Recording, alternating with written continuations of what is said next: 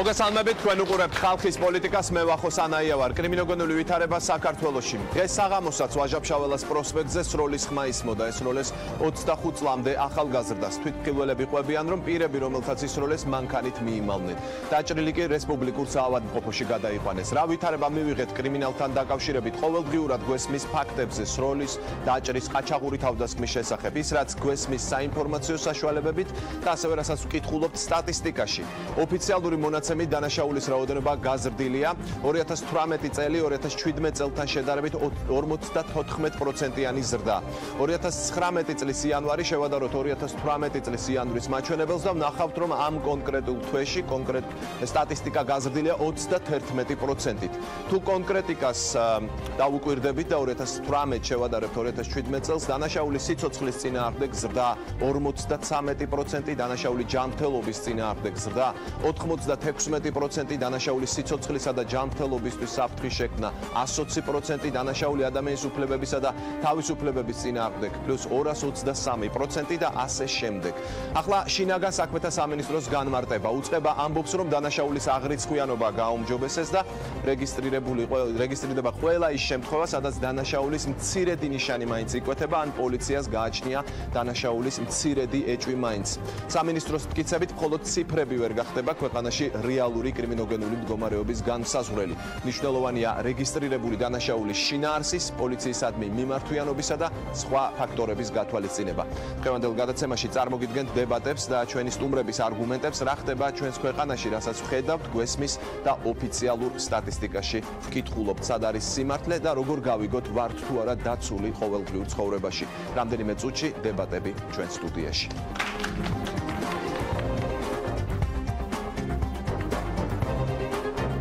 სროლის ხმა შუა დღის 3 საათზე ისმოდა. დაჭრილი მამაკაცის ჯანმრთელობის მდგომარეობა სტაბილურად. ლიბერტი ბანკის ფილიალი დააყაჩაღეს. თავდასხმა ბანკზე. თბილისის ცენტრში მომხდარი მკვლელობის ახალი დეტალები. ის რაც ყოველდღიურად ტელეეკრანიდან გვესმის, შეგვიძლია უკვე ოფიციალურ დოკუმენტებშიც წავიკითხოთ. დანაშაულის მატება საქართველოში. სტატისტიკა ამბობს, რომ მდგომარეობა სულ უფრო მძიმდება. 2018 წელი 54%-ით გაზრდილი რეგისტრირებული დანაშაული წინა წელთან შედარებით.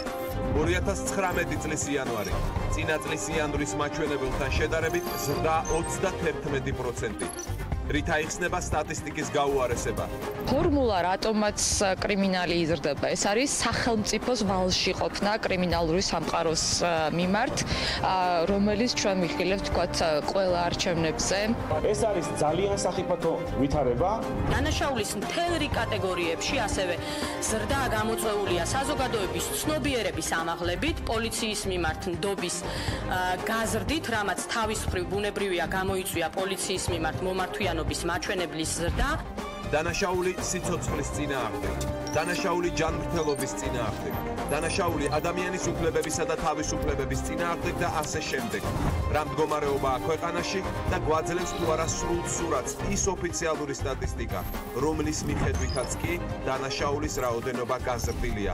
მამჩნევ ამ კრიმინალს და ნოთუჯას და ამიტომაც ისევ ვეგრძნობ თავს, როგორც ვგრძნობდი. სულ პაულის გუჯაზე იარაღით შეიარაღებულები დაარბოდნენ მანქანა. კაცი პატრონი არ აქვს. მამდე არ მოვწევდა კრიმინალი არ შემხებია მე. მან ყოველთვის მოხდება და ალბათ ჩემთან ყოველდღეს. ხო აქამდე უფრო უცებია ბავშვი. მეგონია ყველაფერი წესრიგში. კრიმინალი დღეს ხალხის პოლიტიკაში. საღამოს 8-ზე წარმოგიდგენთ დებატებს ჩვენ სტუდიაში. შემოგვეპარა? დიახ. მე პირადად შემომეპარა 2012 წელს რუსული კორუფციული მართვის ვასალი. ჯერ კიდევ საპრეზიდენტო არჩევნებამდე დაანონსებული და საპარლამენტო არჩევნებამდე შექმნილი ახალი პარტია, კანონი და სამართალი. მოთხოვნა ვადამდელი არჩევნები. 2020 წლამდე არა, ვადამდელი არჩევნებია, სასწრაფოდ უნდა დატოვოს ხელისუფლებამ. თაკო ჩარკვიანი თანამოაზრეებთან ერთად ბიძინა ივანიშვილისა და ქართული ოცნების წინააღმდეგ. ბატონი ივანიშვილი უნდა წავიდეს. უნდა მოვიდეს კოალიციური მთავრობა. ჩვენ უკვე დავიწყეთ კონსულტაციები გაერთიანებულ ოპოზიციასთან ერთად. დღეს გადაცემის სტუმარია თაკო ჩარკვიანი. ხალხის პოლიტიკა საღამოს 8-ზე. მაშასე ჩვენ პირდაპირ ეთერში ვართ, გადაცემის ამ ნაწილში ვსაუბრობთ კრიმინოგენულ ვითარებაზე საქართველოში. წარმოგიდგენთ ჩვენს სტუმრებს: ნანა კაკაბაძე, დავით ლორია, დავით ფაცაცია, გიორგი კაპანაძე, დავით ნებიერიძე, ვატო გელაშვილი. საღამომშვიდობისა ყველას, დიდი მადლობა რომ ხართ ჩვენი სტუმრები. ბატონ დავით, თქვენ დაგისვამთ პირველ შეკითხვას, თქვენთვის არის თუ არა დამაჯერებელი არგუმენტი დანაშაულის მატებასთან დაკავშირებით, რაც თქვა შინაგან საქმეთა სამინისტრომ, რომ ეს არის სხვადასხვა ფაქტორების და მათ შორის დანაშაულის დათulis შედეგად, სწორად დათulis და გაუმჯობესების შედეგად მიღებული მონაცემი. მოგესალმებით. საღამომშვიდობ. ყველამ ვიხილეთ და თქვენ ძალიან თვალსაჩინოდ წარმოაჩინეთ ის ოფიციალური სტატისტიკა, რაც დაფიქსირდა ამ საკითხთან მიმართებაში და ვხედავთ, რომ კატასტროფული ვითარება თუნდაც ოფიციალურ სტატისტიკას დავეყრდნობით. და აქ ახლა ამ სტუდიაში ბევრს ვილაპარაკებთ ამ სტატისტიკაზე, ბევრს ვილაპარაკებთ კონკრეტულ შემთხვევებზე, მაგრამ მე მინდა ფუნდამენტურად დაგანახოთ, რასთან გვაქვს საქმე. კი ბატონო. ერთი რამე ძალიან კარგად უნდა გვესმოდეს და ვაცნობიერებდეთ, რომ კრიმინალის ესოდენი აფეთქება და ამას მე ვარქმევ დონის აფეთქებას ყველაზე საუკეთესო და თვალსაჩინო სიმპტომია სახელმწიფოს ლპობის უკანასკნელი სტადიის. ეს აქსიომაა, რომელსაც მტკიცება არ ჭირდება და ამაზე უამრავი ნაშრომებია შექმნილი. ანუ, როდესაც ჩვენ აი ასეთი მოცემულობის წინაშე ვდგავართ, ეს ცალსახად მეტყველებს იმაზე, რომ სახელმწიფო თავიდან ბოლომდე ჩამოუყა. აქვე უნდა ვაცნობიერებდეთ ძალიან მნიშვნელოვან ფაქტორსაც. აი მთელ მსოფლიოში თუ კი რამე სახელმწიფოები არსებობენ, იყოფიან კვეთრად ორ ნაწილად. ერთი სახელმწიფოები, სადაც ძალადობა არ არის ეფექტური და ეს არის წარმატებული ცივილიზებული სამყარო, ევროატლანტიკური სამყარო და მეორე ნაწილი სახელმწიფოები, სადაც ძალადობა არის ეფექტური. ეს არის აი დანარჩენი, რასაც ვეძახით რუსული სამყარო და ასე შემდეგ, ასე შემდეგ. რა განსხვავება ამ ორს შორის? მე აქცენტებს მაინც გაგაკეთებინებთ იმ ქვეყნებზე, სადაც ძალადობა ეფექტურია, რამე თუ დღეს სამწუხაროდ ჩვენც ამ ნაწილს მივეკუთვნებით უკვე. ეს არის სამყარო, სადაც აი თუნდაც რიგითი მოქალაქის დონეზე აბსოლუტურად არ არის ეფექტური, რომ შენი შრომით, წვალებით, განათლებით და ასე შემდეგ შექმნა წარმატებული კომპანია, შექმნა მაგალითად Microsoft-ი. გაცილებით უფრო მარტივი და ეფექტურია, მიხვიდე და Microsoft-ი მიიტაცო, წაართვა თავის პატრონს, მაგრამ აი აქაც ძალიან მნიშვნელოვანი მომენტია. თქვათ წაართვი. თქვათ ეს გზა ეფექტურია, რომ დაეუფლო, მაგრამ კიდევ უფრო მძიმე რეალობა დგება, იმიტომ რომ ამ დანაშაულის ჩამდენს, ამ გზით წამსვლელს, პიროვნებას, ჯგუფს თუ თუნდაც ხელისუფლებას არ ესმის ერთი და მთავარი, რომ წართმევის შემდეგ შენ ფაქტიურად ღუპავ ამ კომპანიას და აქცევ მას მეწველ ძროხად და წველი, სანამ საბოლოო ჯამში არ ჩამოგექცევა ეს კომპანია. ზუსტად ასე იქცევა კომპანიები, ასეთ სამყაროში, ასე იქცევა შემდეგ უკვე ეკონომიკა და აი ასე ლპება საბოლოო ჯამში სახელმწიფო. გასაგებია. კი ბატონო, კიდევ მოგცემთ შესაძლებლობა სხვა არგუმენტებიც მოვისმინოთ. ქალბატონ ნანა, აი აქ იყო მძიმე შეფასებები, რომ ამ აფეთქება, უკანასკნელი სტადია და ასე შემდეგ. ჩვენ ვხედავთ და ამას სახელმწიფოც აღიარებს, რომ გაზრდილია სტატისტიკა, მაგრამ ამასთანავე ამბობს, რამ გამოიწვია ეს ყველაფერი. აი თქვენი არგუმენტები მითხარით, რა ხდება დღეს კრიმინოგენული თვალსაზრისით საქართველოში. მოგესალმებით, დიდი მადლობა მოწვევისათვის. თქვენ ეთერშიც მithქვამს და ეხლაც მინდა გავიმეორო, როდესაც რაღაცაზე აქცენტებს ვაკეთებთ, ამ შემთხვევაში კრიმინოგენულ სიტუაციაზე უპირველეს ყოვლისა უნდა ვიცოდეთ შედეგი, რისთვის ვაკეთებთ ამას და რა გვინდა. ამ შემთხვევაში ძალიან საინტერესოა, რა გვინდა ჩვენ, რა ტიპის სახელმწიფო გვინდა, რა ტიპის სახელმწიფოში გვინდა რომ ვიცხოვროთ. ჩვენ ვიცით სახელმწიფოები, ჩვენ გაგვივლია ესეთი რეჟიმები, სულ ცოტა ხნის წინ საქართველოშიც, ცოტა უფრო დიდი ხნის წინ საქართველოშიც და სხვაგანაც მოძალადე და ძალადობრივი რეჟიმებისა, რომელმაც ფაქტიურად მთლიანად მოშალა სახელმწიფოებრიობა ქვეყანაში. ჩვენ თუ ვფიქრობთ იმას, რომ ძალადობას უნდა დაუპირისპიროთ ძალადობა, ეს არ არის ის სახელმწიფო, რომელზედაც ქართულმა საზოგადოებამ გააკეთა არჩევანი, ანუ რას გულისხმობ.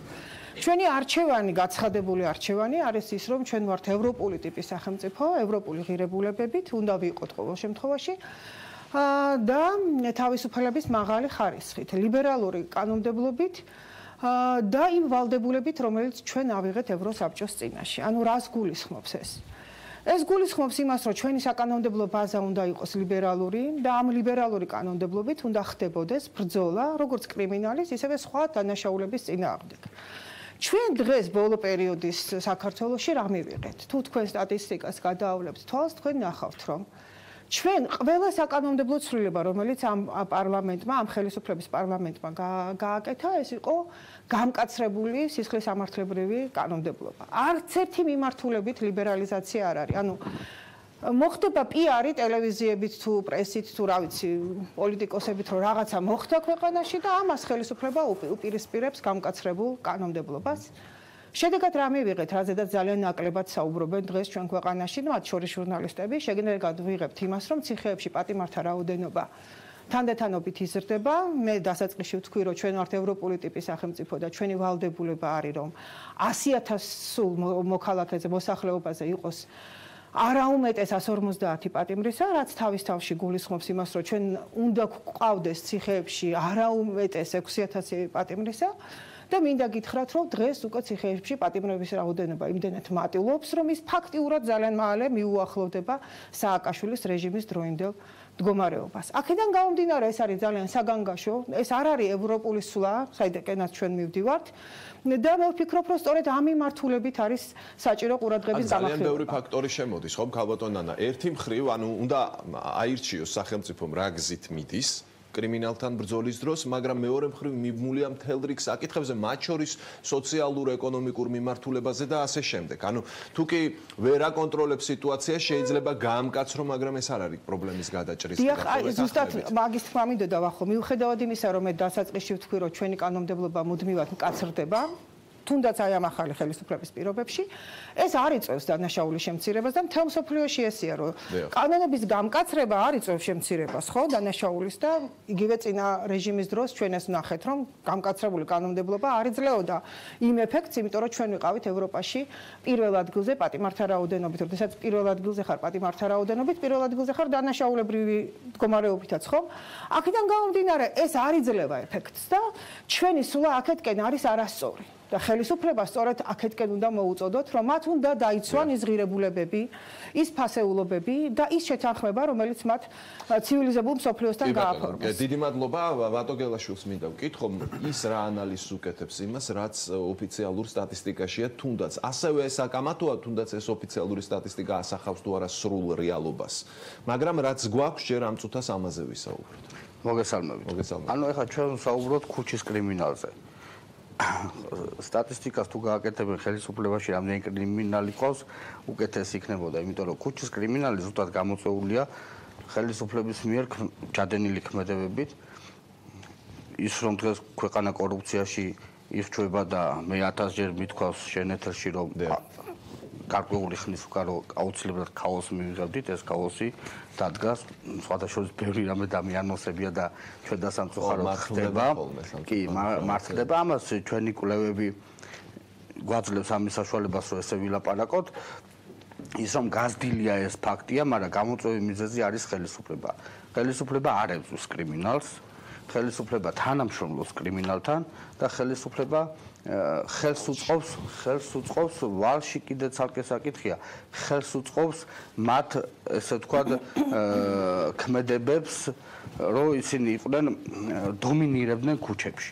ის რომ ზოგიერთი ადამიანი დღეს აი ამ კრიმინალის მიმართ რაღაც ლოიალურია, ეს კიდევ ერთხელ ნიშნავს, რომ ქუჩაში კრიმინალი დაბრუნდა, იმიტომ რომ ისინი მათ რო გააპროტესტონ ეს ქუჩაში რო პატარა ძველი ბიჭები დგანან, ვიცი რომ უბანში არ გააჭაჭანებენ. ეს არის საბჭოეთის გადმონაშთი, რომლითაც სამწუხაროდ კარგად გადმოიტანა ხელისუფლებამ კონკრეტიკაში რო წავიდეთ, აი ხელისუფლებამ რა უნდა გააკეთოს? აი ქალბატონმა ნანამ თქვა, თუ კანონმდებლობას გავამკაცრებთ, მხოლოდ ეს არ არის საკმარისი. არა. აი ესა ვერ აღმოფხრის გავამკაცრებთ ძალიან ესე იგი ღრმა მიზეზები აქვს ამ ყველაფერს და სწორედ ამას მინდა რომ ღრმა მიზეზებზე საუბრობ. ეს არის სოციალური მდგომარეობა, იმიტომ რომ ამოჭამეს ბიუჯეტი და რესურსი მცირეა ქვეყანაში და დამშეულია ხალხი და როგორც ისინი იქცევიან ხელისუფლებაში, მათ სხვა იარაღი აქვს, ძალაუფლება აქვს და ჭამენ ბიუჯეტს, ანალოგიურად იქცევიან ესენიც.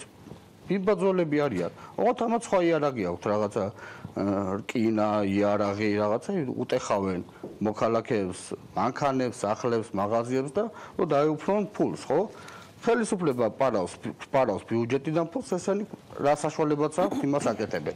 ამას ვიძახი რომ არე კანონების გამკაცრება საჭირო, კანონის აღსრულება საჭირო.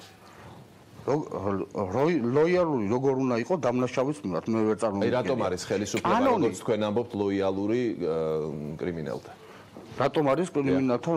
აწყობს ეთყობა, იმიტომ რომ ჯერ კიდევ აწყობს ერთი მხარია, აწყობს იმიტომ რომ იყენებს რაღაცეებში, ნახეთ ჩვენ არჩევნებში მათი გამოყენება, არამედ კიდევ აწყობს იმაში რომ ხელისუფლებაში მყოფ ადამიანს რაღაცა კანონები არსებობს, რომელიც მას ასე ვთქვათ, ვაკუუმში აქცევს განახორციელოს უკანონო ქმედებები. ამისთვის არიან კრიმინალები, ისინი ხო კანონს არ ემორჩილებიან. ზუსტად მათი ხელით აკეთებენ იმ უკანონო ქმედებებს, რომ რაღაცა სარგებელი მიიღონ და ამ დროს ქვეყანას გვერხობა თავზე. ეს სარგებელი რაში გამოიხატება? ეს გამოიხატება იმაში, რომ მათი მთავარი მოვალეობა არის თუ ვინმე ქვეყანაში რამე ეკონომიკურ კეთილდღეობას ფლობს, ან ბიზნესმენია, ან რაღაცა დაკავებულია რამე ფერმერობით ან რაღაცით, ჩვეულებრივად მიაგზავნიან და რაღაცა წილებში უჯდებიან ესეთ ადამიანებს. კრიმინალების ზოგადად არსებობა აი ამით გამოიხატება. კარგით, კი ბატონო, დავით ფაცაციას მინდა ვკითხო, აი რატომ გაიზარდა კრიმინალი, ხო? მოქალაქეები ახლა რომლებიც ჩვენ გვიყურებენ ამ შეკითხვას სვამენ, ბუნებრივია, როდესაც ჩვენს აი ამ დისკუსიას ადევნებენ თვალყურს. თქვენ რა პასუხი გაქვთ? მე გავიხსენებ პრეისტორიას, მაინც როგორც ქალბატონმა ნამბძანა, ეს იყო 2012 წლამდე პერიოდი, რომელიც იყო მართლა ავტორიტარული და ეს იყო ძალადობაზე აწყობილი სახელმწიფო, სადაც ადამიანები პრაქტიკულად არაფრის გამოჯდებოდნენ ციხეში და ვიყავით პირველები ევროპაში, თუ არ ვცდები მსოფლიოში მეორედ, მსგავსი სტატისტიკა. ეს იყო წამების მანქანა და შესაბამისად ციხე აშინებდა ყველას, მაგრამ მიუხედავად შიშისა, მაინც ხვდებოდნენ ას ადამიანები ციხეში, ხშირად ესე თქვა უდანაშაულო. დღეს გვაქვს აბსოლუტურად სხვა რეალობა. 2012 წლის ოქტომბრის შემდეგ კანონმდებლობა იმდენად ლიბერალური გახდა, რომ ადეკვატური არ არის შედარების თვალსაზრისითაც. მათ შორის ამ შემთხვევაში შეიძლება ითქვას, ეძახის გამკაცდაო და თქვენი ძახით უფრო ლიბერალური გახდა. თანდათანობით გამკაცდა იმ ლიბერალიზაციის შემდეგ საუბარია, იმიტომ რომ მაგალითს მოვიყვან თქვენთვის ცნობისთვის და კარგად ყვებოდით სხვა შორის თქვენი შესავალი ძალიან საინტერესო იყო და მარტო სააკაშვილის რეჟიმზე ყვებოდით მეგონა. და ეს იყო 2012 წელს კრეპსიტი პრინციპით იყო მაგალითად სასჯელის სასამართლო დადგენილებით გამოტანა. მაგალითად თუ ადამიანი რაღაცა გაიტაცებდა ან რაღაცას მოიპარავდა, ჯგუფურად თუ ჩაიდენდა თან კიდე სხვა გარემოები იარაღი ამ შემდეგ ეს ყველაფერი ერთად იკრიბებოდა, შეიძლება 20, 30, 50 წელზე ასულიყო. დღევანდელი რეალობით არის ყველაზე ლიბერალური იმ შედარებითაც ვერ მოვიყვანთ, რამაც ციხეშიც კი მდგომარეობა შეცვალა. დღეს ადამიანებს ციხეში მოხვედრაც კი არ ეშინიათ, იმიტომ რომ ერთის მხრივ არ არის ის სისასტიკე, რომელიც ციხეში ხდებოდა, მეორეს მხრივ სამედიცინო თვალსაზრისით კურნალობენ, ბევრს ბევრადმნიშვნელოვანი გარემოებები შეუქმნეს, ზოგი სპეციალურადაც ხდება, იმიტომ რომ C-ჰეპატიტის პროგრამაში მოხვედრილიყო და იყო ასეთ შემთხვევებში, თუმცა ეს ყველაფერი ცალკე დგას ამ რეალობასთან, რომელსაც ჩვენ ახლა განვიხილავთ. ეხლა საქმე გვაქვს იმასთან, რომ სახელმწიფო არ არის იმდენად მკაცრი, სახელმწიფო არ არის იმდენად ხისტი რეალურად ადეკვატურ მდგომარეობასთან მიმართება. მე ვფიქრობ, რომ კანონმდებლობა უნდა გამკაცრდეს, ოდნავ მაინც ესე ვთქვათ, რომ სტატისტიკას შესაბამის რეაგირება მიყვეს. პოლიცია უნდა იყოს უფრო აქტიური და უნდა იყოს უფრო აგრესიული ამ თვალსაზრისით, რომ კანონის შიში გაჩნდეს, არა შიში პოლიციის და სახელმწიფოს მიმართ, არამედ კანონის მიმართ გაჩნდეს შიში. ამდენად ჩემი მხრიდან მოწოდება იქნება შინაგან საქმეთა სამინისტროს მიმართ, რომ უფრო მეტი ესე თქვა პრინციპულობა და სიხისტე. ისაც ჩვენ ხედავდით მაგალითად საარჩევნოდაც კი მეორე ტურში, მეორე ტურამდე და ასე შემდეგ. იყო თვალსაჩინო მაგალითი იმისა, რომ ზოგიერთი პარტიის წარმომადგენელს თითქოს კანონი არ ეხება და ამ დროს ჩვეულებრივ ადამიანს კანონის სისახსტიკით ექცევა. მაგალითად დავით კირკიტაძე გამოიყვანეს ლამის ესე თქვა უმანკო ანგელოზად, რომელსაც კანონი არ უნდა ექვემდებარებოდეს, რომელიც კანონს არ უნდა ემორჩილებოდეს და გახადეს პოლიტპატიმრად. ასეთ პატიმრებს ჩვენ ხედავთ ბევრს და ამაზე სამწუხაროდ ხანდახან კი არა და ხშირად მედიაც კი ცოდავს, იმიტომ რომ დამნაშავეს სახელი არ ქვია, დამნაშავეს ზედმეტ ესე თქვა კეთილ განწყობით უდგება ხშირად მედიაც კი და ესე თქვა საღდება მათ შორის მასობრივ დანაშაულში ჩამდენი პირები, მათ შორის ნარკოტიკულ ნივთიერებთან დაკავშირებული ზოგიერთი თავშესაფარს პოლიტიკაში ეძებს. მაგალითად ჩვენ ეხლაც კი ვხედავთ, ხო, ეხლა შეიძლება უადგილო მაგალითიც იყოს ამ შემთხვევაში, მაგრამ როცა მაგალითად ხაზარაძეს მიმართ ხდება ასეთი ტიპის დამოკიდებულება, მე ვიტყოდი ლოიალური იმ პროექტთან შედარებით, რომელიც ანაკლიის პროექტი ქვია, როცა ერთი პირობა არ შესრულდა, მეორე პირობა არ შესრულდა, მესამე პირობა არ შესრულდა, მაინც სახელმწიფო ცდილობს, რომ პროექტი რაც შეიძლება გამოვიდეს და ყოველ შემთხვევაში სრულ ხარდაჭერას უცხადდა. ამ შემთხვევაში, ბატონო, ზუსტად იცით, ნანახი გაქვთ. თქვენგან განსხვავებით ბევრი მაქვს წაკითხული და ვიცი და თუ გინდა მოგიყვებით საუბარი. რა იცი, მე რა მაქვს წაკითხული. ხო და მოგიყვები გინდა? რა იცი, ხო მოგიყვები. გინდა არ იცი ესე იგი რომ მეკითხები. ხო და რა ნანახი გაქვთ. იცი დარღვევები, ესე არ წოდნია და მოგიყვებით გინდა? აი, მოგიყვებით. კარგით, ეხლა ამ თემაზე არა ვართ კრიმინალთან დაკავშირებით საუბრობთ. დავით, კიდევ დაგიბრუნდებით, ჩვენ ჩართვა გვაქვს გოგა თუშურაშვილი IDFI-ის ეკონომიკისა და სოციალური პოლიტიკის მიმართულების ხელმძღვანელია ჩვენთან ახლა პირდაპირ ეთერში. საღამოშვიდობისა, დიდი მადლობა რომ მონაწილეობთ გადაცემაში. გოგა, აი ჩვენ მსჯელობთ, რას ნიშნავს ეს ოფიციალური სტატისტიკა. აი თქმა იმისა, რომ საქართველოში დანაშაულის რაოდენობა მკვეთრად გაიზარდა, გვაძლევს თუ არა საფუძველს ის, რასაც ვკითხულობთ ოფიციალურ დოკუმენტებში, რომელსაც ასევე მოყვება შინაგან საქმეთა სამინისტროს განმარტება, რომ ჩვენ უბრალოდ დათვლა გავაუმჯობესეთო და ესეც არის მნიშვნელოვანი ფაქტორია. მოგესალმებით, დიდი მადლობა მოწვევისათვის, მადლობა რომ მომეცა საშუალება, რომ ზოგადად ჩვენ სტუმრებს და საზოგადოებას კიდევ ერთხელ განემარტოს, თუ ზოგადად როგორ მიმდინარეობდა ბოლო წლებში საქართველოში სტატისტიკის ჯერ ხელმისაწვდომობა და შემდგომ კიდევ რა იყო მისი შინაარსი.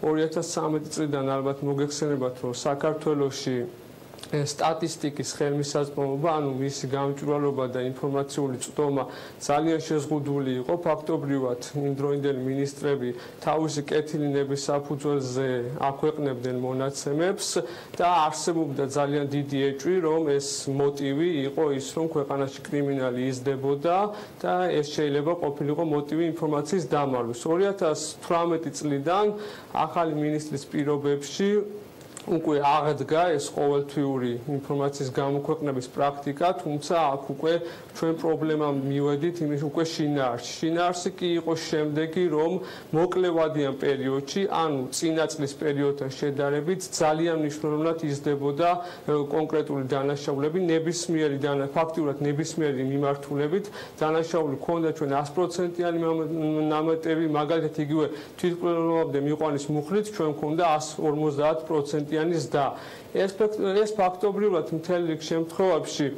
გამორიცხავდა იმას, რომ ეს მოკლევადიან პერიოდში ამ ხელას დაგვქონოდა ქვეყანაში კონკრეტული მიმართულებებით, შესაბამისად არსებობდა ეჭვი, რომელიც ჩვენ ორგანიზაციას არაერთხელ გამოვთქვათ წინა წლებშიც, რომ წინა წლებში ხდებოდა, ასე ვთქვათ, მონაცემების ფალსიფიკაცია. ანუ საუბარი გვაქვს ჩვენ 2013-2017 წლებზე, რაც არაერთი ურთიერთგამომრიცხავი მონაცემითაც დასტურდებოდა.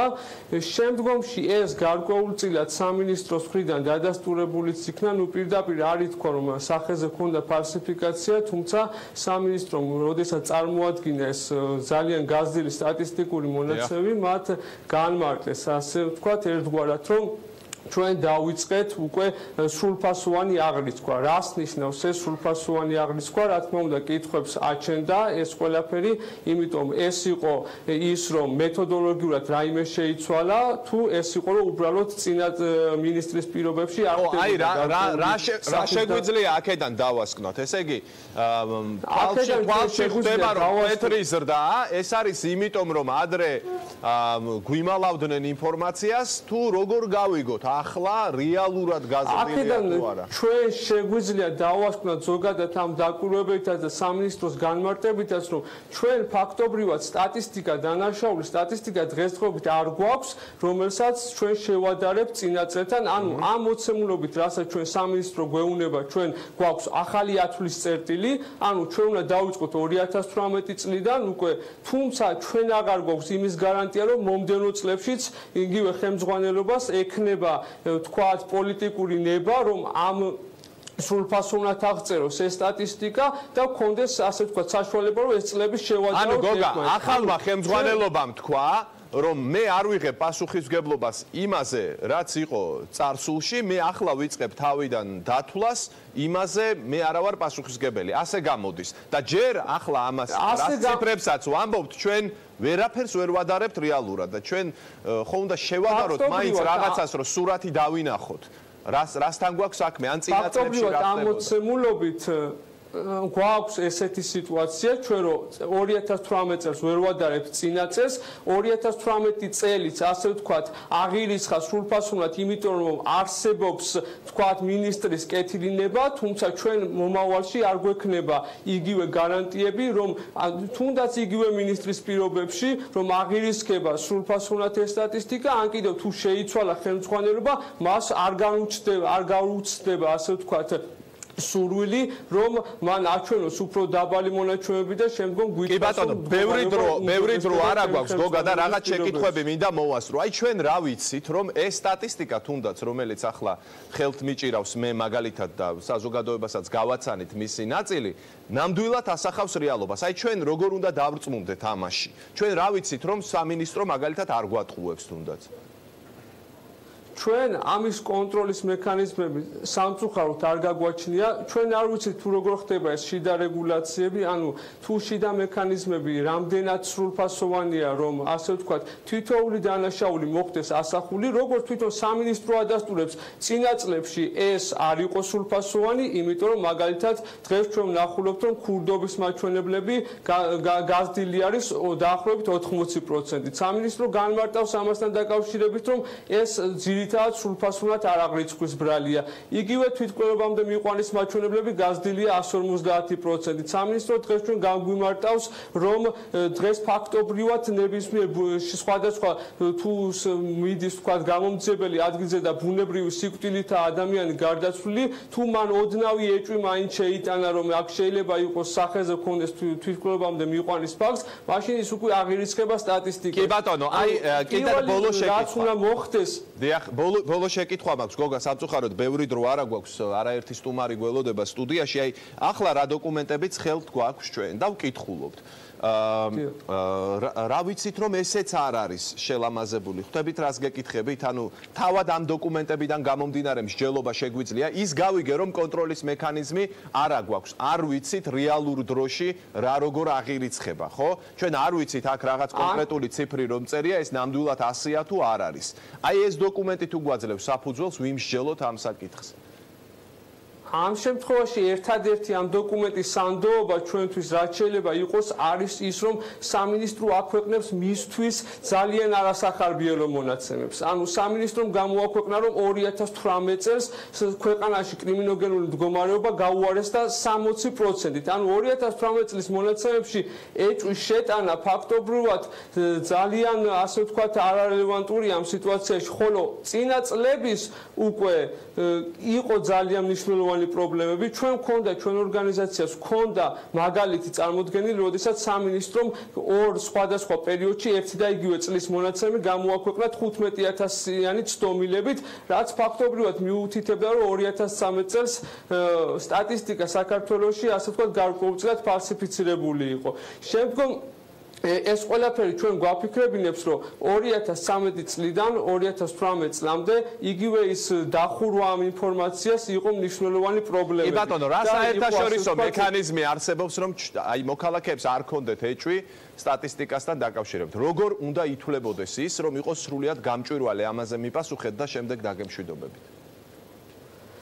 საერთაშორისო მექანიზმი აქ უკვე შიდა კონტროლის მექანიზმები უნდა იყოს ძალიან მკაცრი, ანუ შინაგან საქმეთა სამინისტრომ უნდა გასცეს პასუხი თვითონ შიდა უწყებრივი კონტროლით, რომ არც ერთი დანაშაული არ იყოს დაფარული, ასევე სამინისტროს ჰქონდა ვალდებულება აღებული, რომ მასში ექნა ინტერაქტიული რუკა, ესაც არის ერთგვარი მექანიზმი, სადაც ინტერაქტიულად მოხდებოდა დანაშაულის ასახვა რუკაზე და მოქალაქეებს შეეძლებოდა მყისიერად მიეღო ინფორმაცია კონკრეტულ ადგილას ჩადენილი დანაშაულის შესახებ.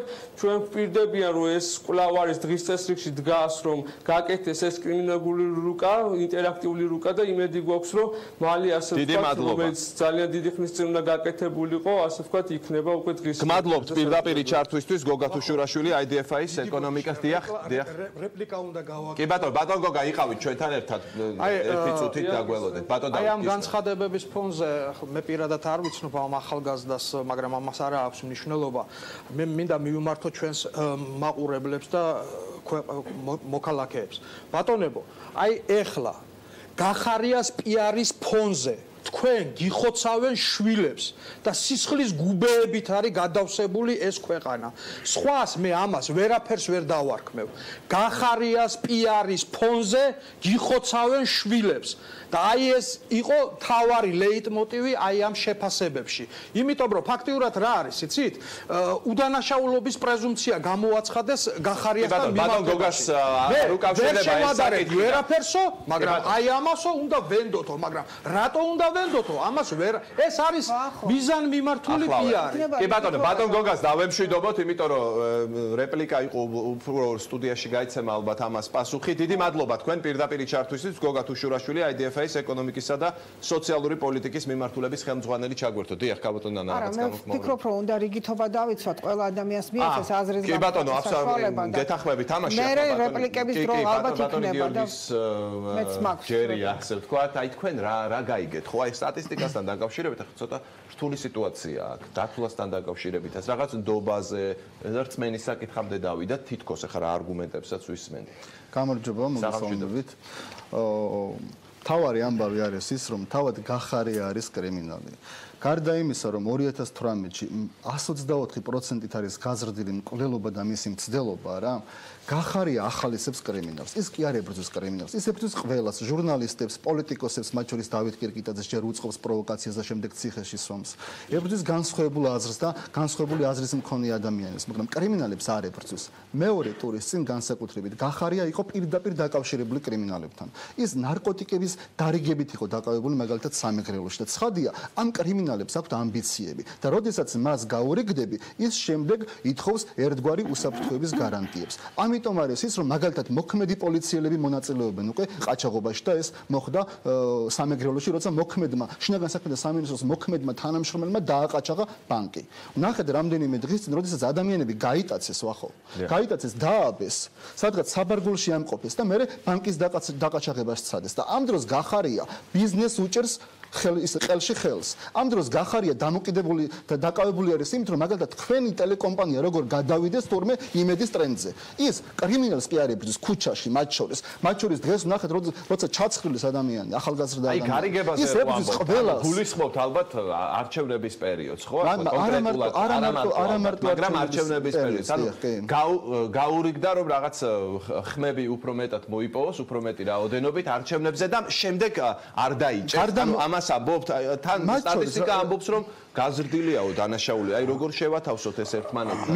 თუ კი ამბობს თავად სახელმწიფო რომ გაიზარდა, მაშინ არ დაიჭერს უბრალოდ ადამიანს თუ რას? დარწმუნებული ვარ, ხო, რომ ეგ გაზრდილი სტატისტიკაც კი გაყალბებულია. იმიტომ რომ ყოველდღიურად იმდენი სახის კრიმინალური გარჩევები ხდება, იმდენი სახის კრიმინალური ფაქტები ხდება, შეუძლებელია რომ ეს ვერ დავინახოთ. რამდენიმე დღის წინ ვარკეთილში ერთ-ერთ უბანში გაქურდეს 4 ავტომობილი. დაბრუნდა ის დრო, როდესაც პანკისის ხეობაში ხდებოდა განსაკუთრებული სისაძაგლეები და ასე ვთქვათ, განსაკუთრებული ორგანიზებული დანაშაული. როდესაც ხელისუფლება დაკავებული არის ორგანიზებული დანაშაულით. როდესაც ამ ორგანიზებულ დანაშაულში მონაწილეობს შინაგან საქმეთა მინისტრი. წერილებით ემუქრება ბიზნესმენებს, მერე ფარცხალაძის საკითხში მონაწილეობს და ფარცხალაძეებს და ივანიშვილის ფავორიტებს არ იჭერენ. მიუხედავად იმისა, რომ ისინი ბრალდებულები არიან ადამიანების წამებაში, ცემაში, სარდაფში ჩაყვანაში და ასე შემდეგ. ხო? ცხადია, ამით კრიმინალს, ეს არის კრიმინალის წახალისება. მადლობა. აი თქვენ რა სიტყვით აქედან ისეთი მძიმე შეფასებები ისმის, მე მაინტერესებს თქვენ რა ნაწილში იზიარებთ ან არ იზიარებთ ამ პოზიციებს. მე ვიზიარებ ერთ ნაწილში დანაშაული, რომელიც არის ჩადენილი ფინანსური თვალსაზრისით და ფინანსური ინტერესით. ერთ-ერთი მთავარი მიზეზი ალბათ ჩემი აზრით ეს არის ყოველწლიურად გაუარესებული ეკონომიკური მდგომარეობა ადამიანების ცხოვრებაში. თუმცა აქ გამოვყოფ ერთ მხარეს, რომელიც დანაშაული, რომელიც არის მკვლელობები, ამ სახის დანაშაულებების სულ სხვა მიზეზია და სულ სხვა ახსნა აქ და სიმართლე გითხრათ ეს ძალიან რთულია ეს ამოხსნა ხო ადამიანებს კრიმინალი არ ჩაიდინოს ადამიანმა არსებობს სხვადასხვა მიზეზი არსებობს ვიღაცისთვის ღმერთის შიშია ვიღაცისთვის შინაგანი კულტურა არის ამ ფინანსურ ინტერესების გამომდინარე ვამბობ ვიღაცისთვის პოლიცია არის ვიღაცისთვის სასჯელი ვიღაცისთვის სასჯელი აი ეს ნაწილი მოიხსნაო აქ ამბობენ 5 წლით პატიმრობა არის ძალიან ბევრი და შეიძლება ამის გამო არ ჩაეტინოს ვიღაცისთვის შეიძლება 15 წელიწადიც არ იყოს აი ამ ნაწილში რომ ხელისუფლება გაურიგდა კრიმინალს რაღაცეების სანაცვლოდ აი ამაში იზიარებთ თუ არ იზიარებთ ბოდიშ გიხდით ასეთ რაღაცებზე ცოტა უხერხულია კომენტარი გავაკეთო ხა რომელ ხელისუფლებას უნდა კრიმინალის თავზე რომ დაიმხოს და ბიძინა ივანიშვილის ხელისუფლება კარგი მე გეტყვი ბიძინა ივანიშვილის ამაზე დგას ეს ხელისუფლება ბიძინა ივანიშვილი მოვალ თქვენამდე ქაბატონო ამ კითხვაზე რომელიც დასვით კი ჯერ ბატონ დავითი უპასუხებს და კრიმინალს ებძვის არა მხოლოდ საქართველოში ხელისუფლება დაუშვათ ხო არამედ მთელი მსოფლიო ებძვის თუმცა ეს არ არის საკმარისი ბრძოლა. აქ რაღაც სხვა 1000 პრევენციებზე მუშაობს სოფლიოს ხელისუფლებები, ძალოვანი სტრუქტურები, რომ კრიმინალური მდგომარეობა ქვეყნებში არ არსებობდეს, თუმცა რამდენადაც წარმატებული ქვეყნები არ უნდა მოვიყვოთ, მაგალითად, ყველა ქვეყანაში არის კრიმინალი, თუმცა ეხლა რითიც შეიძლება ყველა ქვეყანაში შეიძლება მეტია ზოგჯერ ნაკლები, ზოგ ქვეყანაში ნაკლებია კრიმინალი, ზოგ ქვეყანაში არაფერი არგუმენტი არ გაგაცნია. ჩვენ კი არ ვაბრალებ, მამუთა ხაზარაძემ განაცხადა და იმის განცხადება და ეხლა თქვენ ამ ტირაჟი არის. სპეციფიკა გაქვთ რა, სპეციფიკა გაქვთ. თქვენ რა სპეციფიკა გაქვთ რა? სპეციფიკა გაქვთ მე თუ ამბობთ მართალია ხო ამბობთ? ჩვენ ვეყრდნობით მამუკა ხაზარაძის განცხადება. მამუკა ხაზარაძემ შეიძლება თქვას თქვენ დააყენებთ გუშინ. თქვენ დააყენებთ გუშინ მამუკა ხაზარაძე. ეხლა მე რაღაცას გეტყვით და არის ბატონ დავით დაასრულეთ ეხლა გეტყვით ერთ რაღაცას. თქვენ რასაც საუბრობთ მეც ბევრ რაღაცაში არ გეთახმებით. რაშიც გეთახმებით იმას მე და რაშიც არ გეთახმებით ჩემი სიტყვის დროს ანუ ხომ შეიძლება მოითმინოთ ეს მოთმინების უნარი რომ წინა ხელისუფლებას არ ქონდა იმიტომ იყო ყველა ციხეში მათ შორის ის ადამიანები ვინც რაზეც ლაპარაკობდა პრობლემებზე მოსაუბრე ადამიანები და იქნებ რაღაცას ისეთ რაღაცას ვამბობ თქვენ ბოლომდე რომ მომისოთ მაინც არ დაიჯერებთ და ამიტომ მადროვეთ რომ იქნებ ჩემი საქმე მივიტანო ადამიანები ეხლა გეტყვით ეხლა რა არის საუბრობთ იმაზე ვის რა არის სიმკაცრის ზომა ხო შეიძლება 5 წელი იყოს ვიღაცისთვის შეიძლება 15 წელიწადი მაგრამ არსებობენ ადამიანები თავისუფლების აღკვეთის არ ეშინიათ და მით უმეტეს განსაკუთრებით ისეთ ქვეყანაში როგორც არის საქართველო და გინდა სასომხეთი ავიღოთ გინდა აი ესეთი კრიმინალური ჩვენ ქვეყანაში კრიმინალი იყო და იქნება ყოველთვის ალბათ და დედამიწის სოფლიოში სანამ ადამიანი იარსებებს კრიმინალური მდგომარეობა ყოველთვის მაგრამ აქ ლაპარაკია სახელმწიფო რას შეიძლება სახელმწიფო რა აქ თავარი საკითხი დგას როგორ რა მეთოდით უნდა ებრძოლოს სახელმწიფო ძალიან რთულია სახელმწიფომ კრიმინალს ებრძოლოს დემოკრატიული მეთოდებით იქ სადაც გამოძიება მიმდინარეობს ვერ უმტკიცებს გამოძიება დამნაშავეს ბრალეულობას მეთოდები რომლებიც თავის დროზე იყო გამოყენებული წამებით აღიარება შემდეგ შეურაცხყოფების მიყენება ეს არ გვინდა ეს არ გვინდა განსახილველი იყოს გამოძიებული მაგრამ ადამიანები არ უნდა ძალიან ბევრი ადამიანი შეშილოდა იმ წამების ციხიდან ადამიანები რომ გამოდიოდნენ ნახევრად ცოცხლები და მიცვალებულებს რო გამოქონდათ მესმის მაგრამ ეს ხომ უჯერორი ციხეში მოხვედრა იყო მესმის მაგრამ დემოკრატიული მეთოდებით რომ არ ებრძო არ შეიძლება სხვა მეთოდით მე სხვა ციხეში უზარმაზარ პრობლემას ჰქონდათ ძალიან დიდი შიში და რატომ იმიტომ კი არა რომ ისინი 5 წელიწადს გაატარებდნენ პატიმრობაში ისინი იქ აღმოჩნდებოდნენ უმძიმეს მდგომარეობაში ამან დიდწილად შეაფერხას საქართველოში კრიმინალური მდგომარეობა ერთი კიდევ ცუდი იყო თუ კაი იყო ეს ეხლა ცუდია ეს ეხლა კრიმინალს მოდი მერტი რა კანონის ეგ ჩვენ ყველას გვინდა რომ ეხლა გეტყვით კიდევ რა უსაფრთხო ქვეყანაში ვიცხოვთ მაგრამ ყველას გვინდა მე თქვენ არც ერთს არ უნდა რომ განაშაული იხსნებოდეს წამების შედეგად ამაში ვთანხმდებით არც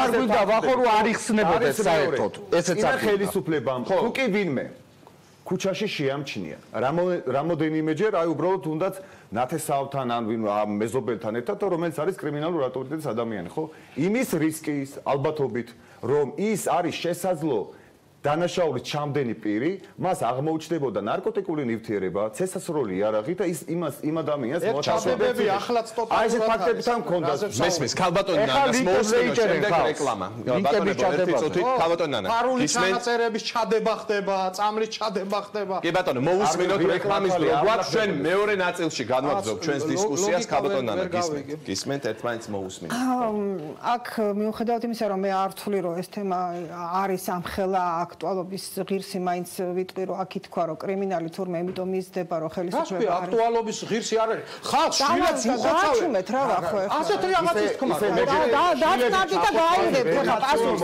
დამაცადეთ და გაიგებთ პასუხს ხო რა ნაკლებში ნაკლებულ ხერხემას იგრძნობს ქალბატონ ნანა ნაციონალური მოგზაურობა ადამიანების სიცოცხლეს ხო და დაასრულონ და მე რეკლამის მოდით მაშინ ასე შევთანხმდეთ ქალბატონ ნანა შეგიძლიათ ანახლა დაასრულოთ ან რეკლამის შემდეგ გუბეებზე ბატონო რა თქმა უნდა გადის ქუჩაში ტელევიზორი ჩართეს სისხლის გუბეებს აქცენტებს იმის გამო რომ ბატონო გაიზარდა კრიმინალი ამაზე კი არ საუბრობ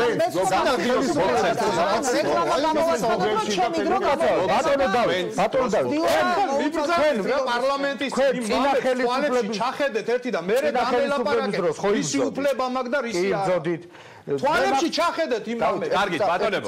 მოდით ჩემთვის მაგის თავი და ნამუსი რეკლამის შემდეგ დავბრუნდებით და განვაგრძობთ ჩვენს საუბარს. ბატონო, დაიმახსოვრეთ ეგ საკითხი, ბატონ დავითსაც ექნება შესაძლებლობა. კარგით, რამდენიმე წუთში ვართ კვლავ პირდაპირ ეთერში გაგრძელდება ჩვენი დისკუსია რეკლამის შემდეგ.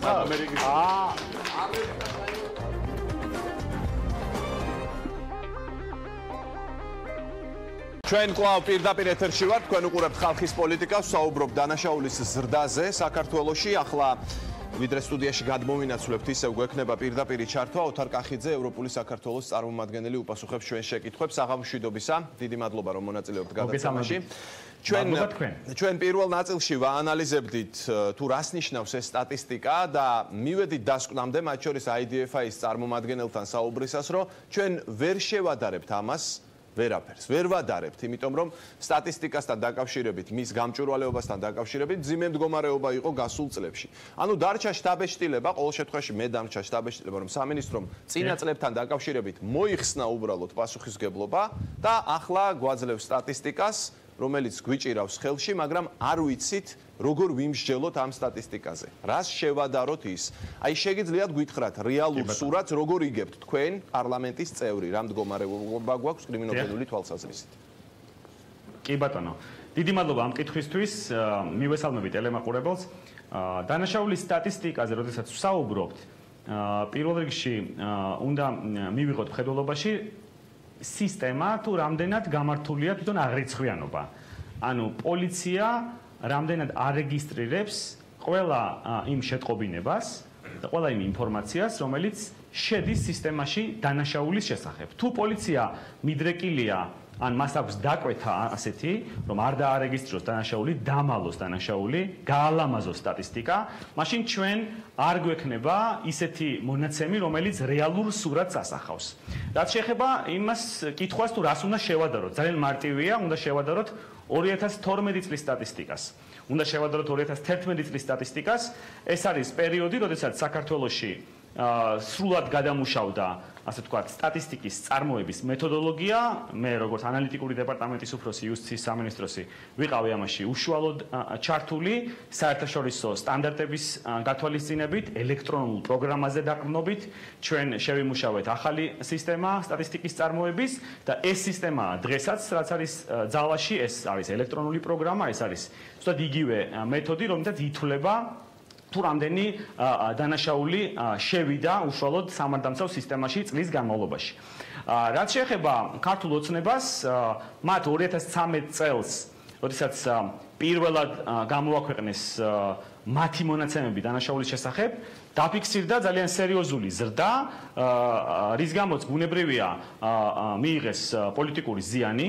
მაშინდელმა შინაგან საქმეთა მინისტრმა ღარიბაშვილმა ეს ჩათვალა პრობლემად და მისცა დაკვეთა მის უწყებას, რომ დაეწყოთ სტატისტიკის გაყალბება, სტატისტიკით манипуляცია და თქვენ შეგიძლიათ მარტივად ნახოთ დანაშაულის სტატისტიკის ლაბირინთები, ეს არის ნეტგაზეთის ძალიან კარგი სტატია, IDFI, სხვადასხვა ორგანიზაცია, რომელმაც გამოავლინა სხვადასხვა უზუსტობები, პირდაპირი манипуляცია და გაყალბება პრაქტიკულად სტატისტიკის.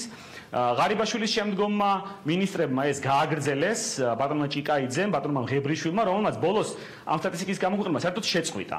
და ამის მიზეზი არის ძალიან მარტივი. ჩვენ წლიდან წლამდე გვიუარესდებოდა კრიმინოგენული ვითარება, წლიდან წლამდე იზრდებოდა დანაშაული, უბრალოდ ორგანიზებული დანაშაული უფრო ბოლოსკენ იზრდება, ანუ რამდენიმე წელი ჭირდება, როდესაც ორგანიზებულ დანაშაულს წარმატებით ებრძვი და დაშლი, ასე ვთქვათ, შეკავშირებულ ჯგუფებს, რომლებიც შეთანხმებულად მოქმედებენ, ეს არის ორგანიზებული ძარცვა, ორგანიზებული ყაჩაღობა, ბინაში შეღწევა, გასაგები, აი ბატონო ოთარ, როდესაც ამბობთ რომ დავასრულებ თუ შეიძლება ამას.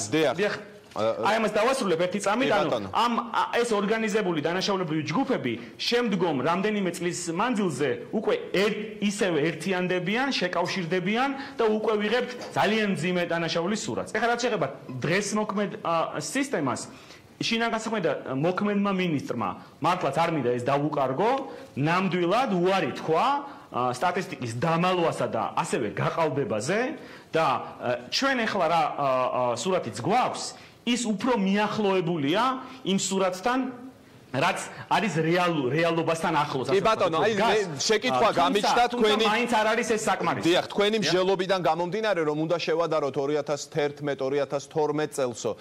ნახეთ რა ხდება, ქონდათ ძალიან მკაცრი სისხლის სამართლებრივი პოლიტიკა. ციხეები იყო სავსე პატიმრებით. ეს მიანიშნებს იმაზე, რომ დანაშაული ხდებოდა ამ დანაშაულს ებრძოდით მეთოდებით, რომელსაც ჰქონდა საშინელი გვერდითი მოვლენები, დამეთანხმებით ალბათ, ხომ? ეს არ არის დანაშაულის, ასე ვთქვათ, გადაჭრის გზები. ამას ძალიან ღრმა, სერიოზული, ასე ვთქვათ, საფუძვლები აქვს. აქედან გამომდინარე, თუ კი ამ გზით წავა ხელისუფლება, შეიძლება ძალიან მძიმე შედეგი მიიღოს. ის შედეგი, რაც იყო 2011-ში, 12-ში. ეს ვერ იქნება გამოსავალი. არ ვიცი ამაში დამეთანხმებით თუ არა, მაგრამ გონი ეს არ არის გამოსავალი. მე არათუ დაგეთანხმებით, არამედ მე პირდაპირ მინდა ვთქვა, რომ მთავარი პრობლემა, რომელიც წინა ხელისუფლებას ჰქონდა, ეს იყო წარმატებული ნულოვანი ტოლერანტობის პოლიტიკის შემდგომ ლიბერალიზაციაზე არ მოხდა დროულად გადასვლა. 2009 წლის შემდგომ არავითარი აუცილებლობა აღარ არსებობდა, რომ კაცრი სისხლის სამართლის პოლიტიკა გაგრძელებულიყო. თუმცა დამუხრუჭება ამ სისტემამ, როდესაც უკვე ასეთი ასე ვთქვათ, აჩქარებული იყო ძალიან, პროკურატურასაც და პოლიციასაც ჰქონდა განცდა, რომ ისინი არიან სერიოზული წარმატების შემოქმედი უწყებები და ეხლა როცა უსაფრთხოების მაჩვენებლები მართლა არის სკანდინავიის დონეზე და კანონიერი ქურდები როცა დამარცხებული არიან ქვეყანაში და როდესაც ჩვენ რეგიონში შეიქმნა რაღაც კორუფციისგან თავისუფალი გარემო, ეს ძალიან მნიშვნელოვანი წარმატება იყო და ამან გარკვეულწილად ასე ვთქვათ, ვეღარ დაინახეს რომ ბატონო, მაგრამ აი რიცით რის გარკვევას ვთილო ბატონო, აი თუ კი გადავიდოთ, როგორც თქვენ ამბობთ 2009 წლიდან რომ გადასულიყვნენ ლიბერალურ პოლიტიკაზე, მივიღებდით თუ არა იმავე შედეგს. აქ ლაპარაკი ემაზე, ჩვენ ამას ვაკავებთ რაღაც მეთოდებით, რაც რეალობაში ხდება, ჩვენ საზოგადოებაში აქვს ამას საფუძველი და ერთ-ერთი მთავარი ეს არის სოციალურ-ეკონომიკური მდგომარეობა, ხო? თუ ასეთი მდგომარეობა გვაქვს, ჩვენ შეგვიძლია ან სტატისტიკა შევალამაზოთ, ან კაცრი სისხლის სამართლებრივი პოლიტიკა გქონდეს და მერე ციხეებში ბევრი პატიმარი, ანუ გამოსავალი სულ სხვაგანაა. არა სტატისტიკურად მაინც არამედ სხვაგან. მე გეტყვით. კი, ძალიან მე იქნება ერთი თხოვნა, რომ ნუ ვიქნებით იმ მოდუსში, რომ ან არის სწორი ის პოლიტიკა, რომელსაც ატარებს ქართული ოცნება, ან არის სწორი ის, რაც ხდებოდა ციხეებში 2012 წლამდე. ეს არ არის, ჩვენ არ შეიძლება ვიყოთ ამ ორი უკიდურესობის გეთანხმებით აბსოლუტურად. მძევლები, ხო? სინამდვილეში შესაძლებელია, რომ დანაშაულის წინააღმდეგ ეფექტურად იბრძოლო ისე, რომ ციხეებში ადამიანის უფლებები იყოს დაცული. ამისთვის ის რომ კრიმინალს შენ გაუმკლავდე, სულაც არ არის აუცილებელი რომ გქონდეს რაღაც დრაკონული სისტემა, გნებავთ პროკურატურაში, გნებავთ სასურსულების სისტემაში.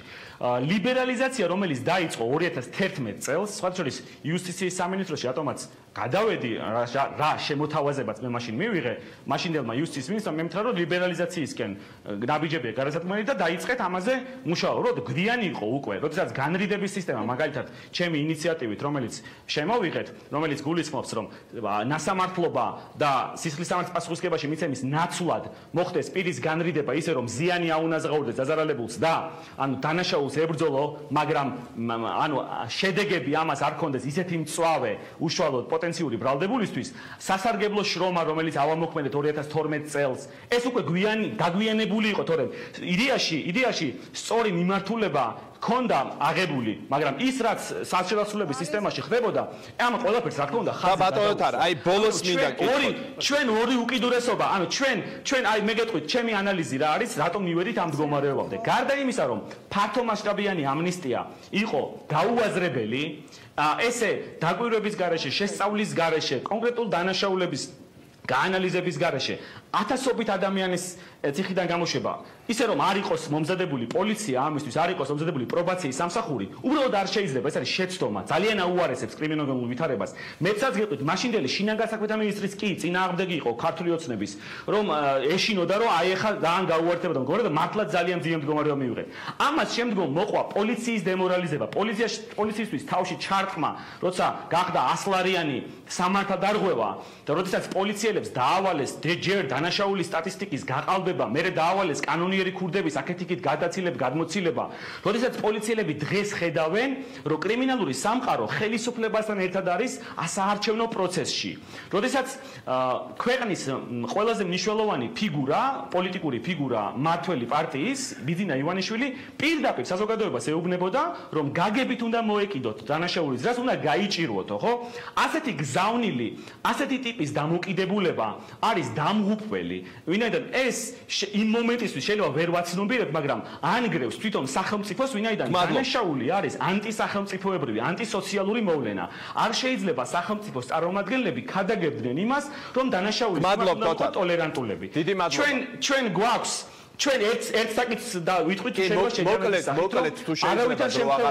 არავითარ შემთხვევაში არ უნდა დავაყენოთ ესე არჩევანი, რომ ან გვაქვს ეს ივანიშვილის სრულიად უპასუხისმგებლო პოლიტიკა, რომელიც საზოგადოების უსაფრთხოებას პირდაპირ ხაზს უსვამს, ან თითქოს მეორე მხარეს არის დრაკონული სისხლის სამართლის პოლიტიკა და არ არსებობს ზომიერი პოლიტიკა. ჩვენ გვჭირდება ზომიერი პოლიტიკა, ევროპულ საქართველოს სწორედ ეს ხედვა აქვს, რომ არის დანაშაულები, სადაც უნდა იყოს სახელმწიფო მკაცრი, თუმცა ეს სიმკაცრი არ ნიშნავს პატიმრებზე ცუდად მოპყრობას ან იზოლატორებში მათი უფლებების შელახვას, არის საკითხები, სადაც უნდა იყოს მაქსიმალური ლიბერალიზაცია, ეს ეხება ეკონომიკურ დანაშაულებს, მაგალითად და იმ პატიმრების რაოდენობაში ძალიან დიდი რიცხვი იყოს, მათ შორის ისეთი პირები, ვინც არ იყვნენ ძალადობრივი დანაშაულისთვის მსჯავრდებულები. ამიტომ ოქროს შუალედი ვიპოვოთ, ამ მდგომარეობიდან გამოვიდეთ და შემდგომ გავატაროთ სამართლის პოლიტიკა, რომელიც ამ ბალანსს დაიცავს. გმადლობთ ოთარ კახიძე, ევროპული საქართველოს წარმომადგენელი ჩაგვერთო პირდაპირ ეთერში. დიდი მადლობა მას ამისთვის. ქალბატონ ნანა, თქვენ გაძლევთ სიტყვას, დიდი ხანია ელოდებით ამ სიტყვას. ხო, და თუ შეიძლება დამასრულებინათ, ჯერ რას ნიშნავდან მინდა დავიწყო და მე რა თქმა უნდა, აი ამ თქვენს რა ვიცი რა უწოდო რესპონდენტს თუ რაც უნდა ერქვას მას და არ ქვია სამწუხაროდ დღეს მას მინდა გავცე პასუხი. ხო, რატომ მიმაჩნია, რომ ეს არ არის დღეს ქვეყანაში ნომერ პირველი და მთავარი პრობლემა? იმიტომ რომ ეს რომ ასე იყოს, ამერიკის შეერთებულ შტატებში მეძზე არაფერზე არ ილაპარაკებდნენ, ილაპარაკებდნენ მხოლოდ კრიმინალზე, იმიტომ რომ ამერიკის შეერთებული შტატები მსოფლიოში არის პირველ ადგილზე კრიმინალთან დაკავშირებით. ასევე მას აქვს მკაცრი სიასხლისამართლებრივი პოლიტიკა და ჩვენ როდესაც არჩევანი გავაკეთეთ, რომ საითკენ უნდა გვევლო, ჩვენ გავაკეთეთ არჩევანი უფრო ლიბერალური კანონმდებლობისკენ და ევროპისკენ და ვთქვით, რომ კი რა თქმა უნდა ამერიკა არის დემოკრატიული ქვეყანა, მაგრამ ჩვენ ევროპული არჩევანი გავაკეთეთ საკანონმდებლო მიმართულებითაც, განვითარების საკანონმდებლო მიმართულებითაც. რაც დღეს კიდე გიმეორებთ, რომ არ სრულდება. ეხლა რა შეეხება თქვენმა ფლანგმა ბრძანა რომ თურმე კრიმინოგენული სიტუაცია კრიმინალი იზრდება ქვეყანაში იმიტომ რომ ხელისუფლება არის გარიგებული კრიმინალთან და ხელისუფლება არის ვალში ეს ერთი გამოიკვეთა მათი მხრიდან და მეორე იყო რომ ბიუჯეტს ჭამს ხელისუფლება ასევე მოვიშველებ ამერიკის შეერთებულ შტატებში სოფლიოში არავის არ უთქვავს არც უფლებადაცვით ორგანიზაციებს არც ექსპერტებს არც რომელიმე პოლიტიკოსს რომ ამერიკის შეერთებულ შტატებში ხელისუფლება არის გარიგებული კრიმინალთან მიუხედავად ამისა კრიმინალი არის პირველ ადგილზე არც ის არავის არ უთქვავს პირველი სტატისტიკური მონაცემის ტყუილია და მეორე არც ის არავის არ უთქვავს ჩაიხედეთ ინტერნეტში შებრძანდით და ეხლა შებრძანდით და ნახეთ არც ის არავის არ უთქვავს რომ ამერიკის შეერთებულ შტატებში ვინმე ჭამს ესე მასიურად ბიუჯეტს და ამიტომ არის რომ კრიმინოგენული სიტუაცია იზრდება. რა ზრდის კრიმინოგენული სიტუაცია? არის ვრემია სიუჟეტებს მაგონებს ახლა ეს ყველაფერი. ბოლო 15 წლის მონაცემები დევს ინტერნეტში. ამერიკა გადავირიერა. როდის მე მოწოდი. შეიძლება რომ დამასრულებელი სტატისტიკები ამერიკიდან. რომ თქვენი თქვა სტუმრების მიერ წარმოდგენილი ორი თავარი ესე ვთქვათ მიზეზი კრიმინალის ზრდისა კი, აი თქვენ დაასრულეთ მე ვთხოვმე ამის განმარტებას და ამერიკის ჭამა არის აბსურდი. ის ადამიანი რომელიც კანონს არ გვეცდის დემოკრატიის გზა ჩვენ ვიცნობთ მეორე ქვეყანასაც რომელშიც ასევე ჩვენმა მშობლებმა იცხოვრეს სტალინის ეპოქას, რომელსაც ახლდა ის, რომ კრიმინოგენული სიტუაცია ფაქტიურად სტალინის დროს აღარ არსებობდა. თვითონ სტალინი იყო კრიმინალი და ვიღავ ნაყოლოდა და მინდა გითხრათ, რომ იმდენად არ იყო კრიმინოგენული სიტუაცია, რომ ხალხი კარებებს არ კეტავდა და ღია კარებებში ეძინათ, იმიტომ რომ გარანტირებულად იყო. სულ დროს დაიბადეთ, ბატონობეთ უნდა დაბადებულიყო. მაგრამ ეს იყო რის ხარჯზე? ეს იყო მილიონობით ადამიანის დახვრეტის ხარჯზე.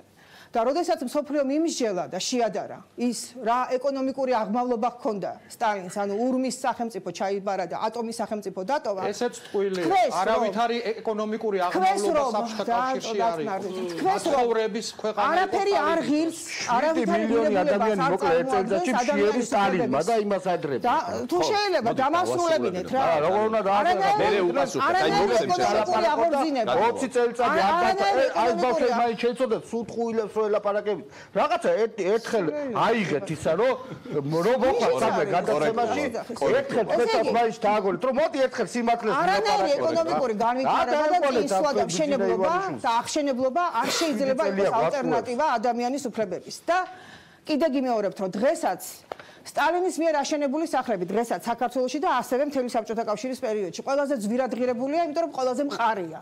მაგრამ ეს არ არის ალტერნატივა იმისა, რომ ადამიანები უნდა იწვანან მიწაში. და რატომ მიილტვის დღეს საზოგადოების უდიდესი ნაწილი ისეთ ქვეყანაში, როგორიც არის ამერიკა, სადაც არის კრიმინალი მაღალი, იმიტომ რომ იქ კრიმინალია მაღალი არა. მიილტვის იმიტომ რომ იქ ადამიანებს აქვს სამართლიანობის განცდა. რაც ამ ქვეყანაში არ არის და აი ეს არის მნიშვნელოვანი რომ აქვს თუ არა დღეს დღევანდელ საზოგადოებას ამ ქვეყანაში სამართლიანობის განცდა და იქ იცით როგორი ქვეყანაა და როგორი განცდა აქვს ვინც იქ მიდის და მიილტვის და თქვენ უნდა ნახოთ როგორი ფორმით გადადიან იქ ტოლვილები და როგორი ფორმით ცდილობენ ამერიკაში შეაღწიონ არა იმიტომ რომ მე თვითონ რამოდენიმეჯერ ვარ ამერიკის მთავრობის მიწვევით ნამყოფი ამერიკაში და ჩვენ გვაფრთხილებდნენ აი როდესაც ამერიკის მთავრობის დაცვა გვახლდა თან რომ აი იმ ქუჩებზე თუ გაივლით და ეს იყო ცენტრალური ქუჩებიდან ძალიან ახლოს იცოდეთ რომ ჩვენ არ ვაგებთ თქვენს უსაფრთხოებაზე პასუხს და ასე შემდეგ მაგრამ ხალხი იქ მიილტვის იმიტომ რომ იქ არასოდეს არ ყოფილა ხელისუფლება რომელსაც შეეძლო გაეკეთებინა განცხადება ორი გვამი მინდა ნულოვანი ტოლერანტობა ყველანი ციხეში იქ ვერცერთხელ ვერ მოვა ისეთი ხელისუფლება რომელიც განგაცდევინებს იმას რომ ვარ დაუცველი. აი ამიტომ მიდიან ადამიანები. არა იმიტომ რომ ეკონომიკა იყო აღორძინებული, იმიტომ რომ სტალინმა ჩაიბარა ურმის რუსეთი და დატოვა ატომური რუსეთი. ყოველ წელიწადს ომის დამთავრების მერე 1 მარტს ყოველ წელიწადს ხდებოდა ფასების ვარდნა პირველადი მოხმარების საგნებზე. მაგრამ მიუხედავად ამისა, მსოფლიომ თქვა რომ ეს არ არის ის ღირებულება, რის გამოც ღირს ადამიანების და არა, ეხლა მინდა ოთო კახიძეს უპასუხო რომ 2012-2011 წლებში რატომ არ ადარებთო დიახ, დღევანდელ მონაცემებს თუ შევადარებთ 2012-2011 წლებს, ჩვენ დავინახავთ, რომ დღეს პატიმართა რაოდენობა ციხეში არის 1/13, ვიდრე ეს იყო 2012 წელს. აქედან გამომდინარე, თავისთავად ჩანს, რომ ან ისევ როგორც ყველაფერს იტყუებდნენ, ამაშიდაც იტყუებიან, რომ კრიმინოგენული სიტუაცია სამჯერ უფრო მეტი იყო, მაშინ ვინაიდან პატიმართა რაოდენობა სამჯერ უფრო მეტი იყო, ან პირდაპირ უნდა თქვას, რომ ეს ადამიანები იჯდნენ პოლიტიკური ნიშნით. ან ერთი უნდა აირჩიოს, ან მეორე. ან სხვა ახსნა ამას არ აქვს, ხო? დღეს ხომ სტატისტიკა ვიცით, რომ რამდენი ზის ციხეში და რამდენი იჯდა მაშინ. პასუხი გაგცეს ოთო კახიძემ, როდესაც ამას როლს შევადარეთ, შედარება გვაჩვენებს, რომ დღეს ზის 1/13 და მაშინ ესე იგი სამჯერ მეტი იყო კრიმინალი. დიდი მადლობა, ბატონ დავით. შემდეგ კიდევ მოგცემ. გარეთ არის და დასაჭერები არ არის. აი კიდე ამასვე მინდა ვუპასუხო, რაც შეეხება ევროსტანდარტს. მე ვიძახი საიტყენაც ჩვენ გავაკეთეთ, ჩვენ მოქალაქეებმა, არა კრიმინალებმა, რომელმაც ხელისუფლება ჩაიგდეს ხელში და რომლებიც იმას ითხოვდნენ, ასაც ითხოვდნენ. ჩვენ გავაკეთეთ ევროსაბჭოს სტანდარტებზე ორიენტირება, რომელიც გვეუბნება, რომ CPT არის ესეთი ორგანიზაცია, წამების საწინააღმდეგო ორგანიზაცია ევროსაბჭოში, რომელიც ამბობს, რომ როგორც კი ქვეყანაში გახსნის მაჩვენებელი აღემატება უახლოვდება 45%-ს. ესე იგი არის ეჭვი საფუძვლიანი, რომ ამ ქვეყანაში არის წამება და ღირსების შემნახავი მოპყრობა, იმიტომ რომ დადგენილია სტატისტიკურად, რომ 55%-ზე მეტი ადამიანი არ ამბობს თავისი ნებით, ანუ საჭიროა მტკიცებულება იმისათვის, რომ დამტკიცდეს დანაშაული და კიდე ერთი ფაქტორი, რატომ მიისწრაფის ამერიკისკენ საზოგადოება მიისწრაფის, იმიტომ რომ ყველა ადამიანს გაცდა იმისი, რომ ალ კაპონე გაამართლა სასამართლომ გაამართლა არა, იმიტომ რომ ვინმე მარიცოდა რომ ის იყო ალ კაპონე. გაამართლა, იმიტომ რომ მას არ ქონდა მტკიცებულება. ანუ განცდა დაცული არ აღიარებდა რომ ორგანიზებული დანაშაული ნებისმიერ სხვა სახელმწიფოში და ამიტომ მიდის და არა იმიტომ რომ კრიმინალი არის სადმე დაბალი. გასაგებია, დიდი მადლობა ბატონ ნანა, ბატონ დავითს მოუსმინოთ, ბატონ დავითს და არგუმენტი იმასთან დაკავშირებით არის თუ არა ხელისუფლება კრიმინალთან გარიგებული, ამაზეც მაინტერესებს თქვენგან სამივესგან ვინც სანამ თქვენ შეკითხვებს გავცემ პასუხს, პატარა რემარკა მინდა გავაკეთო ქალბატონ ნანას მიერ წარმოდგენილ მოტივებზე აქ და არგუმენტებზე. ძალიან კარგად დააკვირდით, აი რასთან აგვაქვს საქმე. პირდაპირ ურტყავენ სიმბოლოებს, პირდაპირ ურტყავენ იმ ფასეულობებს, რომელიც არის მთავარი გარანტია ცივილიზებული განვითარების გზის. აი თუ მოусმინეთ ახლა ხო აი უმრავლესობას მაინც დაგრჩებოდათ შტაბ-ბეჭდილება რომ ან კისილოვის გადაცემას უყურებდით რუსეთის ORT-ზე ან კიდე საბჭოთა პერიოდის დროინდელ ვრემიას ახლა კისილოვის ენით ლაპარაკობს ახლა თამაშინანას ამერიკის შეერთებული შტატებში ყველაზე მაღალია კრიმინალი აი რა თქვა კრიმინალი არ არის ყვილია რა თქმა უნდა ცალსახად აი დაგვიხატა დალპა დასავლეთი დალპა ამერიკა და რა ვქნა თქვა რომ დალპა ანუ ქალბატონ ნანაში თქვენ ამოიცადეთ კისილოვის რა თქმა უნდა პირდაპირ სიმბოლოებს უყურებია ეს სახელმწიფო იმიტომ რომ იმიტომ კი არა საუბარი თავის თავშივე წინააღმდეგობრივია ჯერ ამბობ რომ ამერიკა დალპა იმიტომ რომ სოფლიოში ყველაზე მაღალი კრიმინალი ამერიკაშია და მე ამბობ რომ ამერიკა არის ნიმუშო ქვეყანა იმიტომ რომ საერთოდ არ არის მნიშვნელოვანი სახელმწიფო კანონსიც ავენო კარგი საერთოდ არ არის მნიშვნელოვანი ვერ დავხარჯავ თქვენზე ამდენ დროს პასუხი მინდა გაგცეთ რა უნდა დაკარგოთ დაკარგული ხარ საერთოდ რა ქალბატონმა ნანამ წინ პირველ ნაწილში თქვა რომ ანტიკრიმინალური კანონმდებლობა არის უფრო შესარბილებელი და უფრო ლიბერალიზაციის გზით უნდა წავიდეთო ბატონმა დავითმა აბსოლუტურად საპირისპირო თქვა და რომ უნდა გავამკაცროთო კი ბატონო სხვადასხვა მოსაზრება მე ესე კი ხოხეთად რა აზროვნებენ სინამდვილეში აქ თავარი რა ჩაკოლო თავარი ის არის რომ ამ ქვეყანაში მთლიანად მომსპარია კანონის უზენაესობა ეს არის თავარი წყარო იმ ყველაფრის რის შედეგად ჩვენ დღეს აი მაგალითად გავიხსენოთ რა რას ნიშნავს ეს და იყო ყველაზე დემოკრატიულად არჩეული დავიწყოთ კორცხელის ინციდენტიდან დავიწყოთ არჩევნებით სადაც ახალქალაქში დახოცეს კინაღამცემით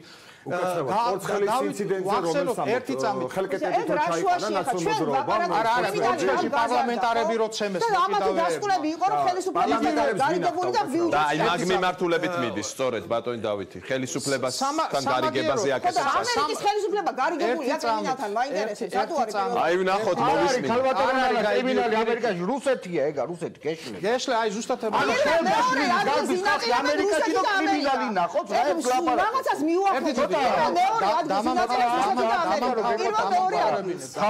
შედით და ნახეთ პირველ-მეორე ადგილს ინაწილებს ბოლო 15 წელია მარტო ამერიკაა პირველ ადგილზე ისე პირველ-მეორე ადგილს ინაწილებს და ამერიკა აბსოლუტურად სრულობს თავიანთი მონაცემებით ჩემი კი არ შეიძლება მომეცით იმ დროის ნახევარი მომენტი აუცილებლად ამ არ გაიარო იმიტომ რომ ხოვთ ვადროვოთ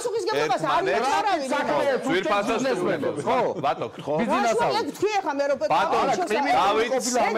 მე ვაგებ პასუხს იმას რასაც ვამბობ ბატონ დავითს ვადროვოთ რა შეეხება შტატებში არის პირველ ადგილში ხელისუფლებისა და კრიმინალის თანამშრომლობა ხო ხელფასი რამდენია რამდენი ადამიანი ხო დემოკრატიის ნიშანი რამდენია ჩვენ ხელფასებზე ვლაპარაკობთ ამერიკა კრიმინალური ქვეყანა მაგას ამბობ დროს კარგავთ მათ შორის თქვენ კარგავთ დროს რომელიც სიტყვა უნდა მოგცეთ საზოგადოებას კარგავთ დროს ეს გასაგებია მოისმინა მაყურებელმა თქვენი ეს არგუმენტი სამართლიანობის თავარი რაც ამ ხელისუფლებამ ლაპარაკობთ საზოგადოება არა ისინი არიან კრიმინალები და ვიცავთ ახლა ფუტული მენტალიტეტის ხალხს იმიტომ რომ არ არის დასაცავი ისინი არიან კანონიერი ადამიანების უფლება და ვინც კანონიერია მაცხოვრებელი ადამიანის უფლება აი როგორი კრიმინალი ის ადამიანი არც კრიმინალი ესეთი არც კურტი არც კურტი არც ორგანიზებული დანაშაულის წევრი არა ეხა კურტი პაჩია არავინ არაფერს არ ერჩის კაცო რა კარგით ხო უფლება არისო ის ჩაეროს კონვენციის თანახმად 1970 წლიდან ესეთი ადამიანები შედიან კრიმინალური ორგანიზებული დანაშაულების სიაში და ქვია ქურდული მენტალიტეტი ნებისმიერი აღებული რომ აი კანონი ჩააგდო მე მგონი ეს არ არის საკამათო რომ ნებისმიერ შემთხვევაში სასამართლოში საჭიროა მტკიცებულებები რაზე არა არ უნდა მტკიცებულებები საჭიროა მტკიცებულება არ არის ახო ეგა ორგანიზებული დანაშაულის სიაში შეიყვანის ქურდული მენტალიტეტის ადამიანები რომლებიც საქმეებს უჩვენებენ ბიზნესმენებს მაშინ ამაკითხებათ იმიტომ რომ ამაზე ყველაზე მაგარი ყავს ზემოთ ისა რა ქვია არაკანონიერი მმართველი და კანონიერი ქურდი ყავს რომელიც ორგანიზებული დანაშაულის წარმოადგენს თუ კი ამ სიაში შეიყვანა გაეროს კონვენციამ 1970 წლიდან აი ამ სიაში არიან და ქურდული მენტალიტეტის ადამიანები ითულებიან ორგანიზებული დანაშაულის და ეს შეიძლება როგორც მტკიცებულება გამოყენებული იქნას ერთი ქვეყანა დასახელოს კანონისად მუშაობს ეგეთი სასამართლოში მტკიცებულება არის საჭირო ამაზე რუსეთი ნუ ვიდავებთ ეს არის ელემენტარული მე ვარ რუსეთი და შენ ახარ ის დიდი მადლობა საბჭოთა პერიოდი შუაში უნდა შუაში უნდა ჩავდგება ვერფასოს სტუმრებო სხვა გამოსავალი არ არის შუაში ჩავდგები ბატონ დავითს ავტომატიანი შესაძლებლობა ვატო ძალიან გთხოვთ ვადროვოთ ბატონ დავით მითხარით არგუმენტები ხელისუფლებისა და კრიმინალის არა ვატო ესე არ გამოვა ხელისუფლებისა და კრიმინალის თანამშრომლობასთან დაკავშირებით არგუმენტები აქედან მართლაც ითქვა რომ ხელისუფლება თანამშრომლობს კრიმინალთან და ეს არის ერთ-ერთი გამსაზღვრელი რის გამოც დანაშაულის რაოდენობა იზრდება გისმენთ უამრავია აი ჯერ კიდევ წინა მოწვევის პარლამენტის პერიოდში დაიწყო ქურდების ჩამოყვანა გაცილება რამდენი არჩევნების პერიოდი მოვიდო და იმდენჯერ გააქტიურდებოდა იქით ლავასოღლი აქეთ რუსეთში მოკალათებული ქურდული სამყარო ავიღოთ კახიკალაძის ეს ცნობილი 7 სული ქურდი თუ 9 სული ქურდი აეროპორტიდან გამქრალი ექსტრადირებული ქურდები და ესა წითელი ხალიჩით თურქეთში გადაცილებული მაგრამ მაგრამ თავარი რა არის, იცით, თავარი არის ის, რომ ზუსტად არჩევნების პერიოდში და ეს დაამტკიცა ამ უახლესმა საპრეზიდენტო არჩევნებმა, რომ ხელისუფლება გარიგებაში შევიდა აი ამ ელემენტებთან თლიანად მთელი აი საკვანძო მომენტი იყო ქურდული სამყარო კრიმინალის მონაწილეობა ამ არჩევნებში და შესაბამისად ეს ხელისუფლება არჩევნების დამთავრების შემდეგ ვალში დარჩა ამ სამყაროსთან. ესე იგი, შევიდა გარიგებაში კრიმინალური სამყარო, როგორც თქვენ ამბობთ, ჩართო იმაში, რომ არჩევნები მოეგო, ხო ესეა? ამას ამბობთ. დასრულდა არჩევნები და გარიგების რა ნაწილი სრულდება ახლა? ანუ შენ დანაშაულს ჩაიდენ და მე არ დაგიჭერ. რა თქმა უნდა, ცალსახად. რა თქმა უნდა, ცალსახად. აი ელემენტარულია რა, აიღეთ. აი დავიწყოთ აი იგივე რაც ჩამოთვალე კორცხელი, იგივე ახალქალაქი, აი რამდენი ფაქტი გინდა დამკვირვებლებზე თავდასხმა ქუჩის კრიმინალის მიერ, რომელიც დაორგანიზებული იყო ხელისუფლების მიერ და იყო ძალადობის მსხვერპლი ყველა ეს სადამკვირვებლო ჯგუფები, რომლებიც მოძრაობდნენ და შემდეგ ამ ვალს გადახდა უნდა, მაგრამ ამას თავი დავანებოთ უფრო ნათელი რომ გავხადოთ მაყურებლისთვის, რაზე ვსაუბრობ. თვითონ თავის თავშივე ქურდული მენტალიტეტი, ქურდული სამყარო, ქურდის თიკუნი შექმნილია სტალინის ეპოქის დროს. რატომ? იმიტომ რომ ამ ადამიანების საშუალებით ხელისუფლებას ეკონტროლებინა ციხეები, კოლონიები.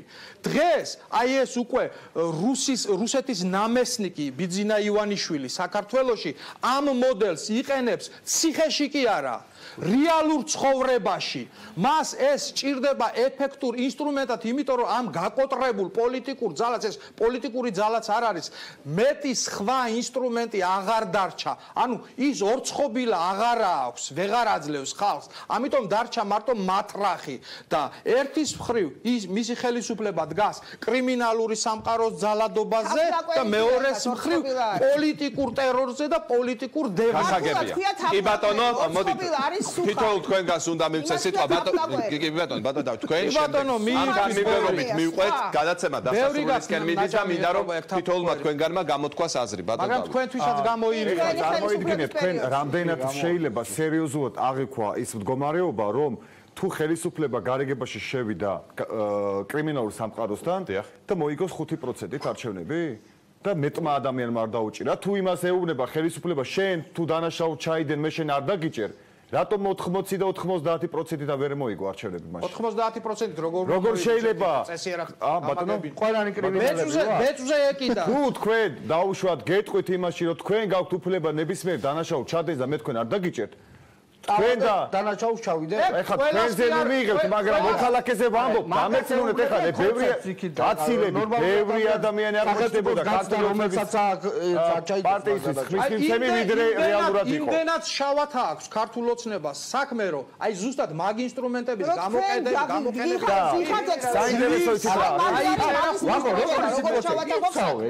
ანუ ქართულ ოცნებას კი არა ეხლა ხელისუფლება უყვარს ეს აყარები არასოდეს ანუ რასიც საზოგადოებას ვლაპარაკები. ჩვენ ვაწყობთ, იმიტომ რომ მაშინო ნაცების დროს 4 სახლი გავხურდოდა, 4-ზე მომახტევიესო. აი მე მითხრა პირადად და ეხლა 4 გავხურდოდა. აი ესეთი ადამიანები, რომლებიც ციხეებში იყვნენ, პრეზიდენტების შეწყალებით არ უნდა გამოსულიყვნენ. პოლიცია, რომელიც თითო ადამიანს, რომელ პრეზიდენტმა მასობრივი ამნისტია იყო 2000. კი ბატონო, ამასთან ერთად. ამით თავი არ ვამბობ პრეზიდენტი მე ვიდუმე კარგი ბატონ დავით დიდი მადლობა თქვენ ბატონ დავით მეორე დავითი ძნელია ამ დებატების მოსმენა და ყურება განსაკუთრებით ახლა გამოდის აგერ ნაცისტურ რეჟიმის გერმანიისა და ყოფილი საქართველოს ნაცისტურ რეჟიმის წარმომადგენელი კახიძე გამოდიოდა განსაკუთრებულად ნადეიშვილის ერთი გაჩვენილი ცოტა ხანი ხო და გამოდიოდა კახიძე რომელიც იყო ამ სისტემის ერთ-ერთი შემქმნელი ეს იყო თანამედროვე 21 საუკუნეში ნაცისტური რეჟიმი, რომელსაც მანქანა შექმნა წამების და კმაყოფილებით ყვებოდა, რომ ესე იგი ჩვენო ეს ეტაპიო პირველი კარგად მიყვავდაო და მე ცოტა უნდა მოგვესუსტებინაო იმისთვისო რომ მაინცო რაღაცა მოგრად გაგვეუმჯობესებინაო. ეს იყო საზიზღრობა, საშინელება, ტექსტი როგორ აღწერო, სიტყვა არ მყოფნის ალბათ ჩემი მეტყველების მიუხედავად, როგორ აღწერო ის რეალობა, რომელიც საქართველოში იყო. და ეს არის უბედურება, კრიმინალი და ქვეყანაში, რომ აი ეს დონეზე ეს კრიმინალი არსებობს კიდე, არის აი ამის გამოძახი, როცა ესეთი ადამიანები დღეს ზიან პარლამენტში, მერე ქადაგად მორალს კითხულობენ, რაღაც არგუმენტებს მოიტანენ და ტექსტებს. აი მაგალითად აგერ ჩემ წინ ზის ბატონი დავითი.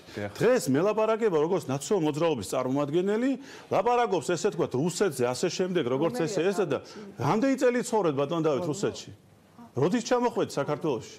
განანათლეთ ხალხი, აუხსენით ერთი, როგორ არ გიყვართ რუსეთი და რატო ცხოვრობდით რუსეთში.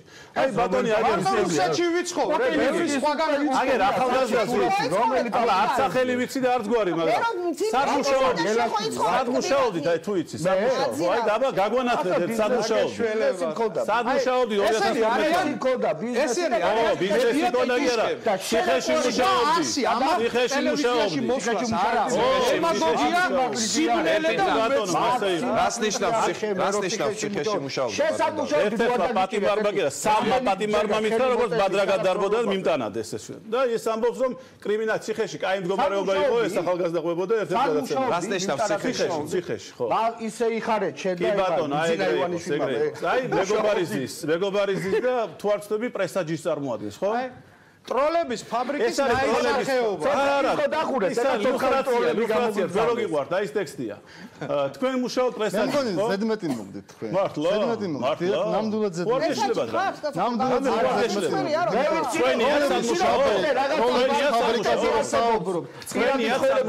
ტროლების ფაბრიკაზე საუბრობთ თქვენ წარმომადგენლები. პრესაჯი ეს პრესაჯი ეს ის რომ არ არის 2008 წლამდე სხვა პოლიტიკაში რო იყო და მე როგორ გახდით პრესაჯის ფლობელი აბა გაგვანათლეთ. როგორ გახდით გაგვანათლეთ. როგორ გავხდე კანონიერად გავხდე. ხო, რომელსაც გახდით აბა პრესაჯის 2013 წელს. ხო, აი საინტერესო მაგალითად. უფრო ადრე ვის ეკუთვნოდა? ბატონო? უფრო ადრე ვის ეკუთვნოდა? კავკასიის ონლაინს ეკუთვნოდა. 2008 წლამდე რა პოლიტიკა ქონდა პრესაჯის? 2013 წელს ქართული ოცნების ბიოგრაფიული კვლევები არ აქვს ახლა. ვიკიდა ეს კომპანია საქმეც რა კიდე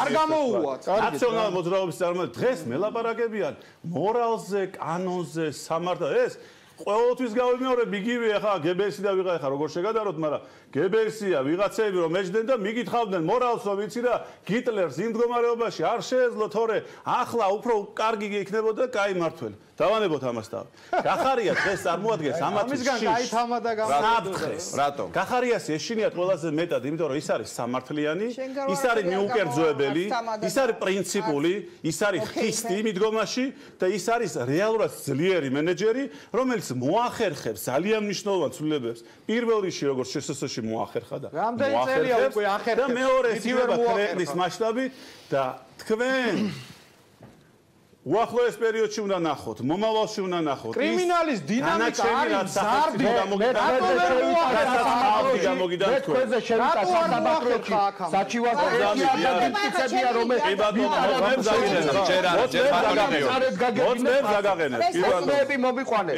შენაირი მოწმეები იქნება. არა, იქ შენ არ ოიჯდნენ. კარგი. ბატონო, აი ეს არის კრიმინალზე ფაბრიკის ნაირსახეობა.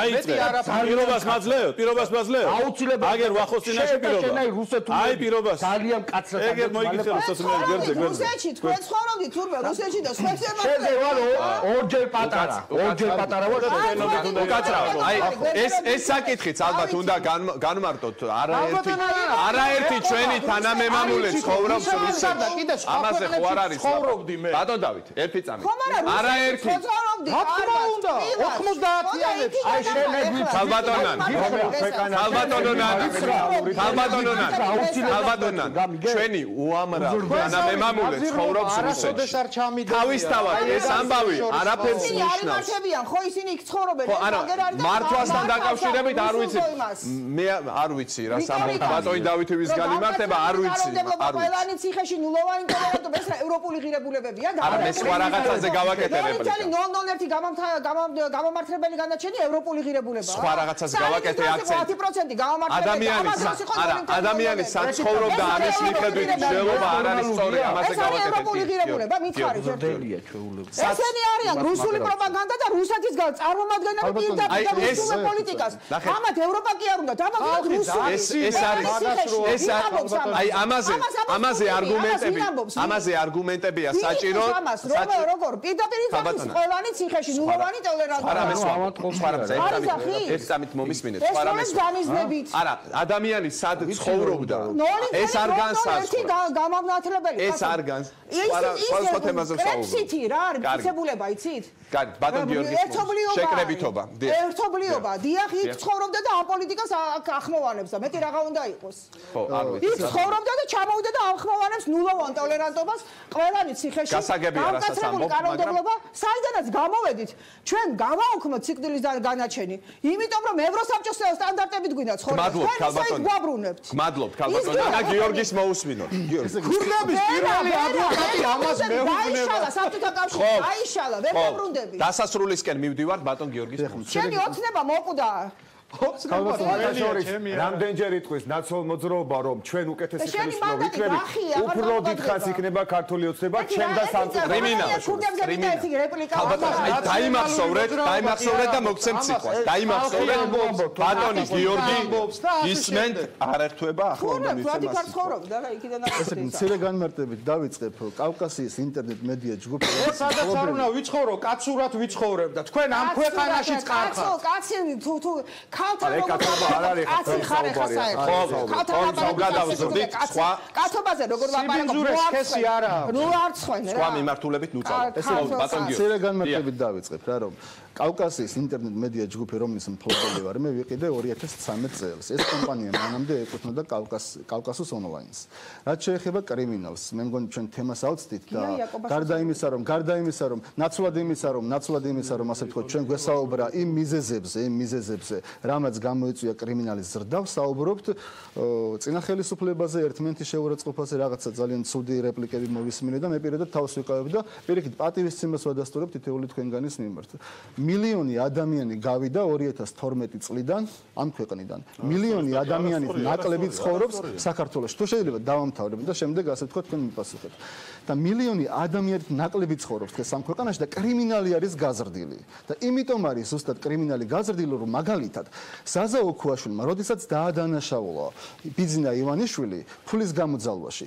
ბიძინა ივანიშვილი არავის არ დაუკითხავთ მამუკა ხაზარაძემ როდესაც დაადანაშაულა შინაგან საქმეთა მინისტრი იმაში რაშიც დაადანაშაულა და მათ შორის ტელეკომპანიასთან დაკავშირებითაც გახარია დღეს პროკურატურაში გამოძახებული არა დავამთავრებ და შემდეგ რამდენმა ადამიანმა ფარცხალაძე თუ შეიძლება რაღაცა ფარცხალაძე ყოველდღიურ და იყო კი ყოველ აი ამერიკაში ვახსენა თუ შეიძლება ერთი წამი გავიგე მესმის რომ ძალიან გინდათ რომ ეს ხელისუფლება დაიცვათ მაგრამ როცა დავასრულებ შემდეგ ეცადეთ მე არ მინდა რომ ქალბატონმა ნანა დიახ ვიცი ქალბატონმა ნანა ახსენა ამერიკის შეერთებული შტატები ამერიკის FBI-ის დირექტორს ან ამერიკის შინაგან საქმეთა მინისტრს ან გენერალური პროკურორი რომ ყოფილიყო ისეთი ბრალდების ქვეშ როგორი ბრალდების ქვეშაც არის დღეს გახარია აუცილებლად იქნებოდა ეს დაკითხული ეს არის განსხვავება ამერიკის შეერთებულ შტატებსა და საქართველოში იქ შესაძლოა არის კრიმინალი მაგრამ იქ არის დემოკრატია აქ არის კრიმინალი აქ არის ავტორიტარიზმი დასრულებთ გადახარცხალაძე რომ ჩაიუღია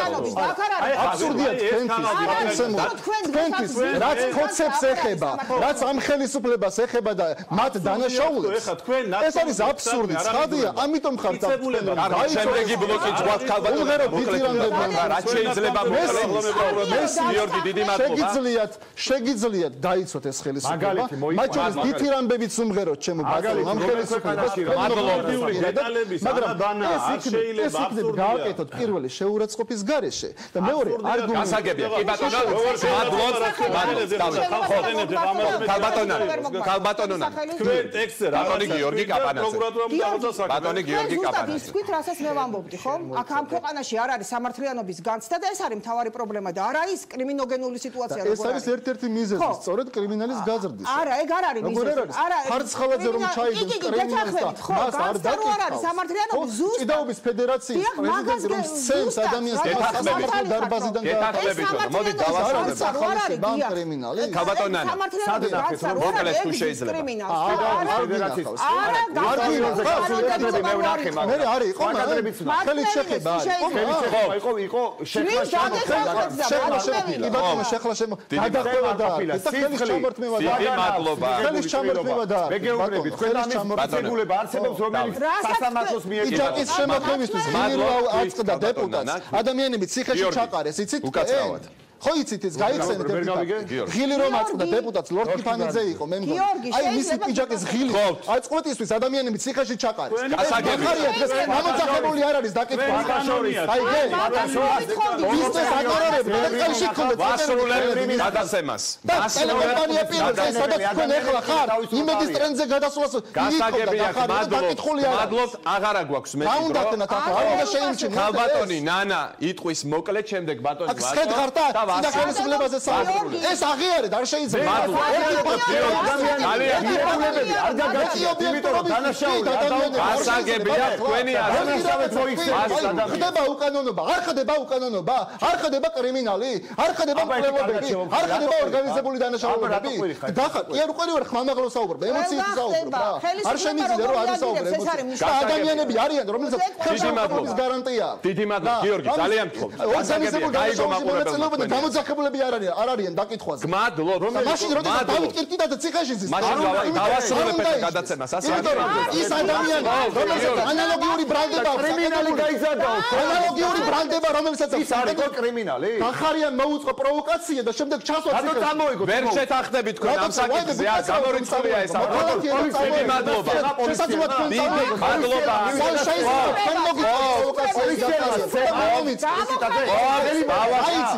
ბატონო, კაკიდაძეს ვინ ხელი მოუქნია? რომელ პროვოკაციაზე? ძალიან.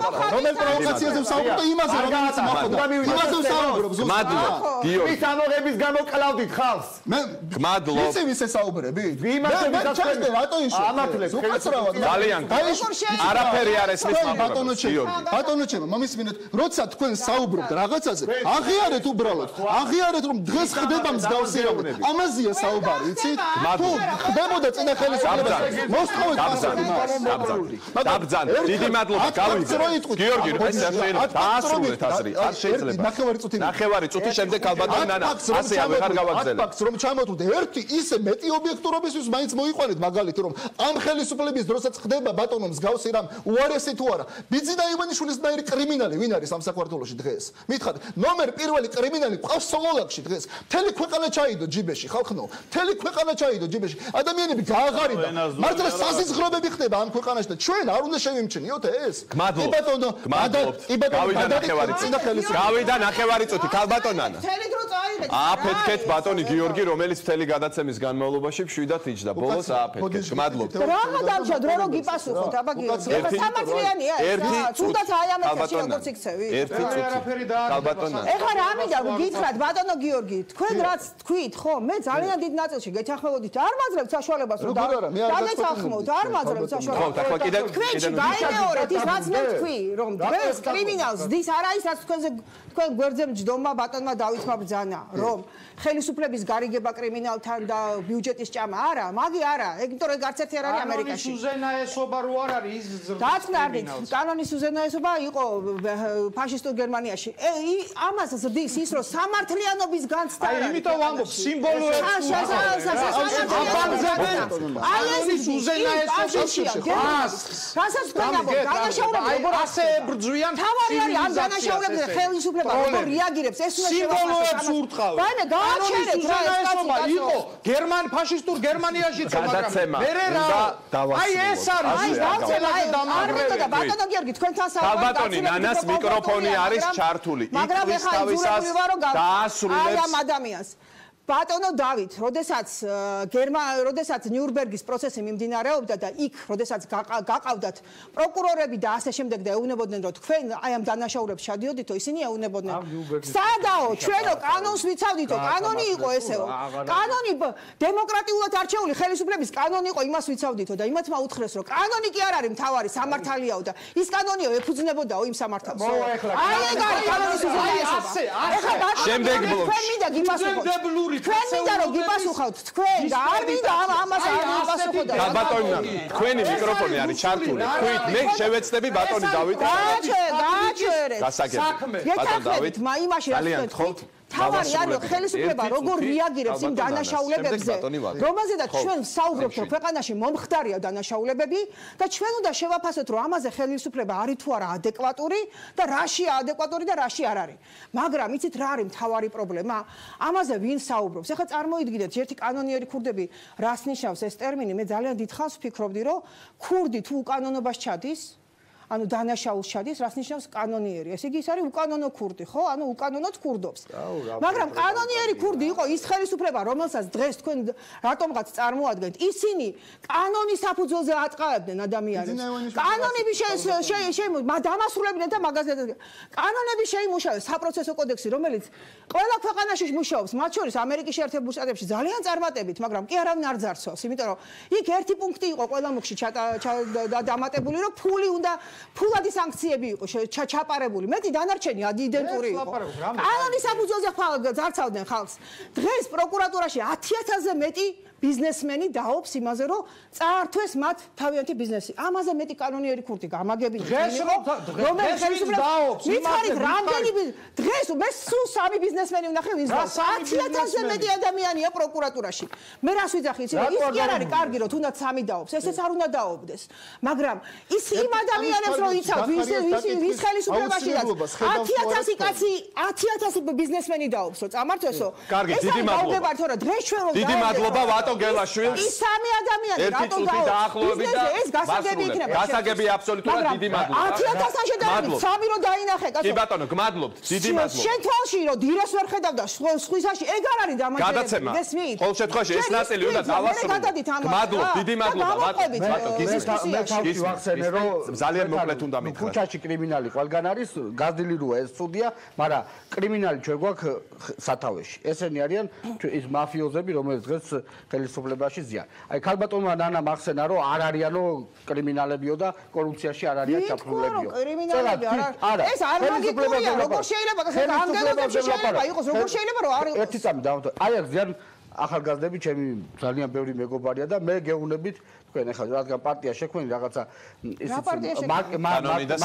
კანონი და სამართალი მაკისია ვალდებულება რომ ცოტა სხვანაირად შეცვალოთ პოლიტიკური სივრცე. მე გეპატიჟები თქვენ ახალგაზრდებო დავაანონსებ აუცილებლად და კონკრეტული кейსები კორუფციის განვიხილოთ ერთად, რომ არ იყოს რაღაცა მერე რომ აი ეს იმიტომ მოვიდა ხელისუფლებაში, რომ ლანძღოს ვიღაცა და მერე თვითონ მოვიდეს ხელისუფლება, რასაც შეჩეული ხართ წლებია უკვე და ტყუილზეა ყველაფერი აგებული, იმიტომ დადიან ეს ტროლები და ესეთი ადამიანები, რომ სიმართლე დაგიმალონ, თქვენ თვითონ გააკეთეთ ანალიზი, მობძანდით, დავაანონსეთ და თქვა ეს ხელისუფლება არის თუ არა კრიმინალი და დავაკვირდოთ ერთხელ და სამუდამოდ სიმართლის ცნება. სიმართლე ველაპარაკოთ საზოგადოებას. მე არ მაინტერესებს 7 წელი ვინაა და 9 წელი ვინაა. დიდი მადლობა.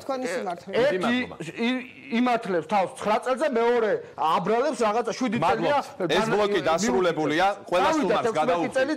დიდი მადლობას, ამბათია მომავალი.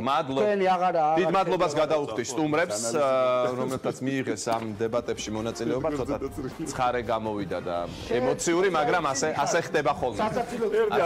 დებატების დროს ჩვენ გადაცემის მომდევნო ნაწილში სტუმრად გვეყოლება თაკო ჩარკვიანი, აქ ბევრი იყო ლაპარაკი კანონზე, სამართალზე, სამართლიანობაზე, სწორედ კანონი და სამართალი ქვია პარტიას, რომელიც დაფუძნდა და რომლის ლიდერია თაკო ჩარკვიანი. ის რეკლამის შემდეგ იქნება ჩვენი სტუმარი ვატო. მადროვეთ თქვენი ლიდერის ბლოგს ვაანონსებ. მადროვეთ თაკო ჩარკვიანი რეკლამის შემდეგ რამდენიმე წუთში თქვენ კი დიდი მადლობა ყველას.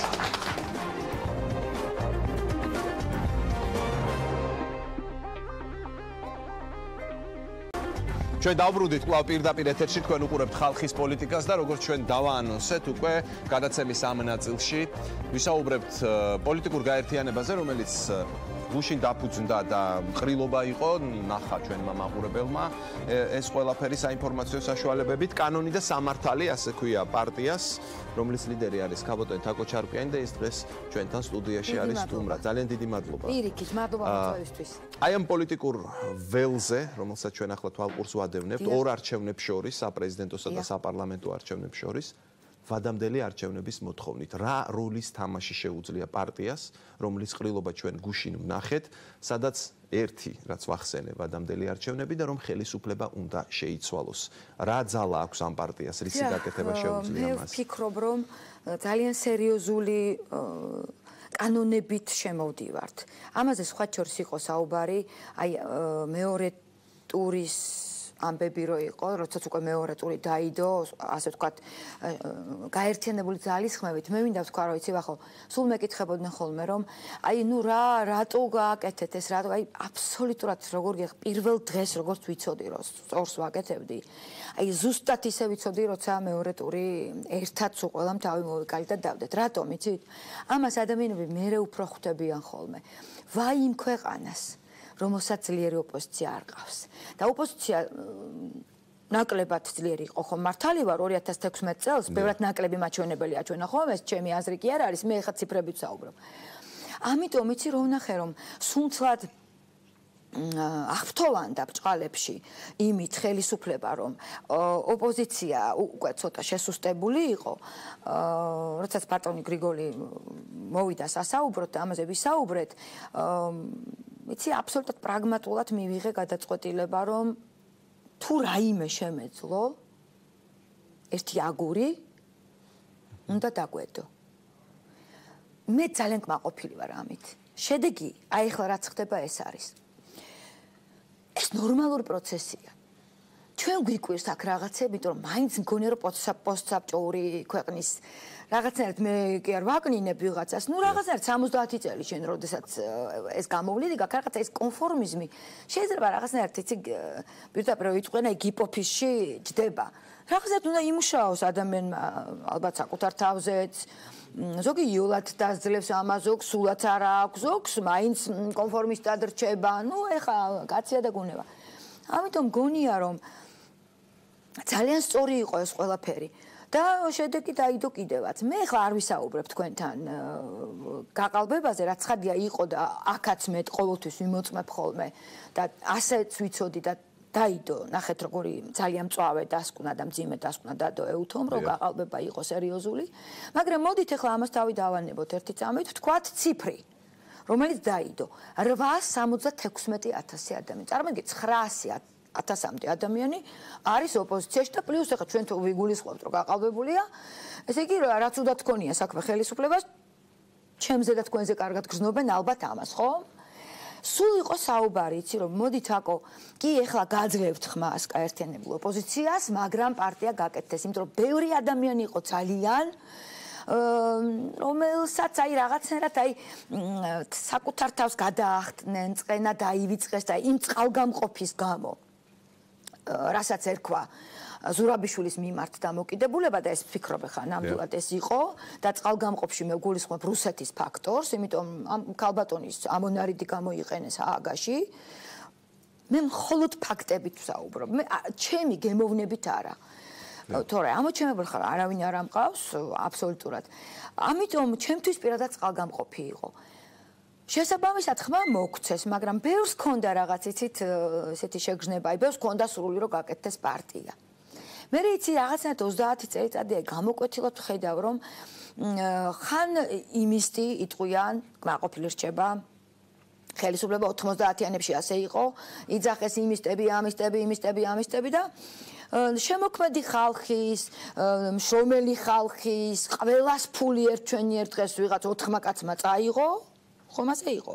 ჩაიდეს ჯიბეებში, მოდი ხა გვარებს არ ვიტყვი, მაგრამ ესე იგი 4 ყველასთვის ცნობილი გვარი იყო, იმიტომ რომ მთელი საქართველო მათ გააკოტრეს. შემდეგ წამოვიდა პერიოდი ვიღაცა მიცახა რომ აი ახლა შევარდნაძის მომხრეები შევარდნაძე იქაც ვიღაცა გამდიდრდა აუცილებლად. შემდეგ მიშას დროს ახლა მოვიდნენ და მიშისტები მე მგონი ამ ხელისუფლებას ყველაზე მეტად მოსწონს. მომგებიანია, თორე ეხლა წეგან თქვენ გადაცემას უსმენდი და ის კანონია, მე შენ 7 წელიწადია დალოცვილა შეცვალე რა. თუ რაღაც არ მოგეწონა. ამიტომ გონია მე რომ ძალიან დიდ როლს ვითამაშებთ, რატომ გეტყვი? სულ ამბობ ხოლმე რომ ჩვენი პარტიისთვის თქო სავიზიტო ბარათი აღმოჩნდება მერტკი ერთი რამ. ეს არის ძალიან საინტერესო პროგრამა გვაქვს რეგიონალური განვითარების. აი მერწმუნე ჩვენ ჩავშლით თუ ოდესმე საშუალება იქნება მე და დამპატიჟებანი ან მოვალთ აქ დეტალურად ორი უცხოელი ყავს შემოყვანილი კონსულტაციაზე და მე ვფიქრობ აი რაღაცნაირად საშვილიშვილოდ კარგი პროგრამა იქნება მეთქი, მაგრამ ვერც ეს პროგრამა იმუშავებს, ვახო ვერასოდეს და ვერც ერთი კარგი პროგრამა ვერ იმუშავებს ამ ქვეყნად. 500 პარტია რომ გაკეთდეს, თუ არ ამუშავდა საქართველოში ანტიკორუფციული კანონი.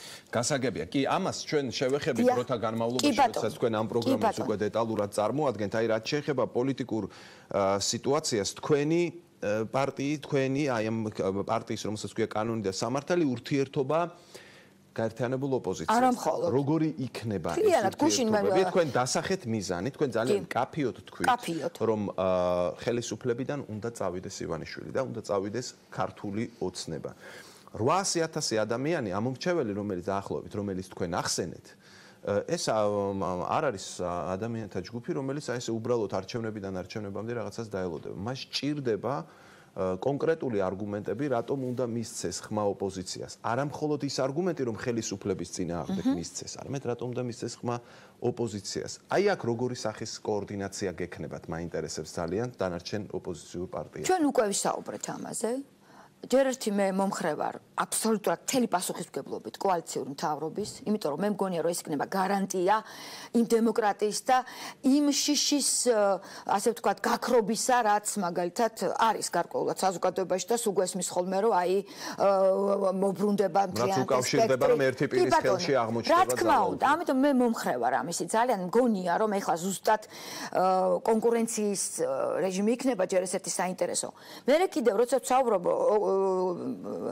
კანონებზე და კერძოდ ანტიკორუფციულ კანონზე, განა ანტიკორუფციული კანონი არ გვაქვს, განა ოკუპაციის კანონი არ გვაქვს, დასაჭურისებულია. ეს არის ტრაგედია. მაშინ როგორ, რას ვთავაზობთ ჩვენ, რითი გამოვირჩევით? ჩვენ ვთავაზობთ მექანიზმს ამუშავების, როგორ უნდა ამუშავდეს ეს ანტიკორუფციული კანონი. კოალიციურ მთავრობაში რომლის აი ვფიქრობ რომ უპირობოდ უნდა ამაზე დავთანხმდეთ, იმიტომ რომ ეს გონია რომ კრიზისიდან გამოიყვანს ქვეყანას. თვითონ კოალიციურ მთავრობაში იქნება კონკურენტუნარიანი ატმოსფერო და ეს უკვე ნიშნავს რომ ქვეყანა შეიძლება ფეხზე დადგეს. თუ პროკურორის, აი ავიღოთ ერთი პროკურორის ინსტიტუტი. თუ პროკურორის არჩევის უფლება ოპოზიციას, როგორც უცხოეთში ეს აპრობირებული მეთოდია, მარტო ჩვენთან ხომ არ არის. ანუ იცით რისი თქმა მინდა. კანკალებენ ბრჭყალებში ცხადია რიდი და მოკრძალება აქვთ პირველ პირებს. პრემიერის ინსტიტუცი იქნება ეს, პრეზიდენტი იქნება, ეშინიათ რომ პროკურატურის ინსტიტუცია არ დაინტერესდეს, თუ მათ რაიმე დარღვევა აქვთ საქმიანობაში, საშვილიშვილოდ შეიძლება მათ პასუხი მოეთხოვოთ და გაუფუჭდეთ კარიერა და ასე შემდეგ. ჩვენთან რა არის? პროკურორებს ეშინიათ პირველი პირების. აი ეს უნდა შეიცვალოს.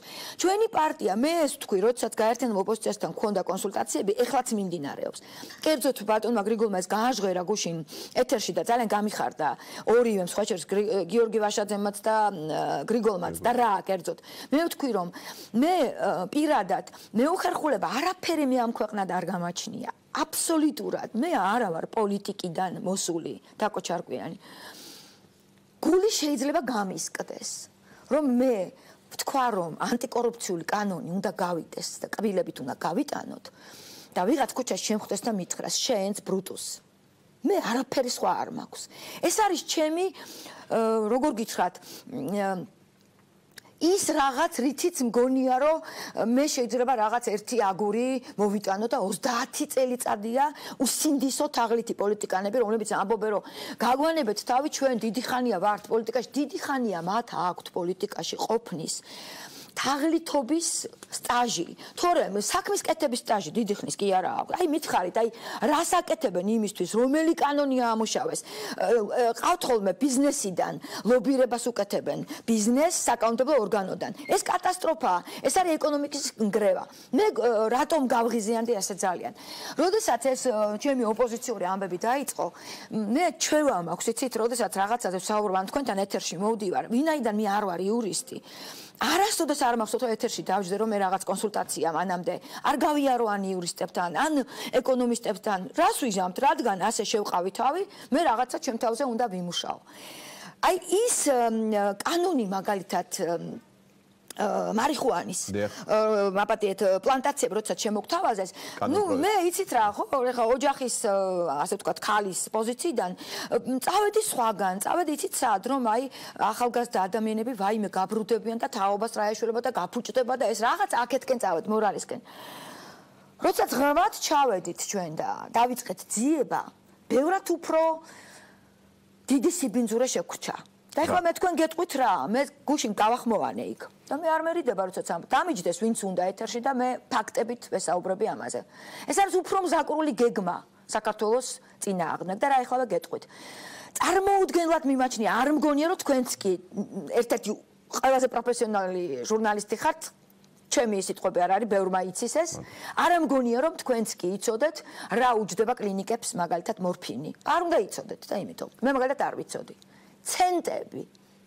ცენტები კაპიკები მასამთან რაშია საქმე ვინ არის რა ბიზნესია ის ლაპარაკობენ რომ წარმოება გაკეთდება და კანადა ამას აკეთებს რომელ კანადაზეა საუბარი კარტოფილი და კიტრი შემოდის თურქეთიდან ასეთ ნოყიერი ნიადაგი გვაქვს აბა თუ იცით რაშია საქმე საკრულია ეს გეგმა და რა თეთრი ფურცელი რომელიც საქართველოსთვის უნდათ როგორც მწარმოებელი ქვეყნისთვის და შენთან რომ ცენტები ეღირება მორფინი მთელი შავი ბაზარი ჩემო ძვირფასოვა ხო აქ ჩარეცხავს უბინძურეს შავ ფულს და ამას პოლიტიკოსები ავღანიზაციას ეძახიან ამიტომ მე უკვე ვფიქრობ, როდესაც შავიხედეთ და ამოვიღეთ მიწის რეგულაციები, როგორ არ ემორჩილება არაფერი, არსებობს კანონი დასაჭურისებულია, მიწის რეგულაციები. არის რომ იცოდეთ რაღაც ნიუანსები იქ, მაგრამ არ მუშაობს არაფერი.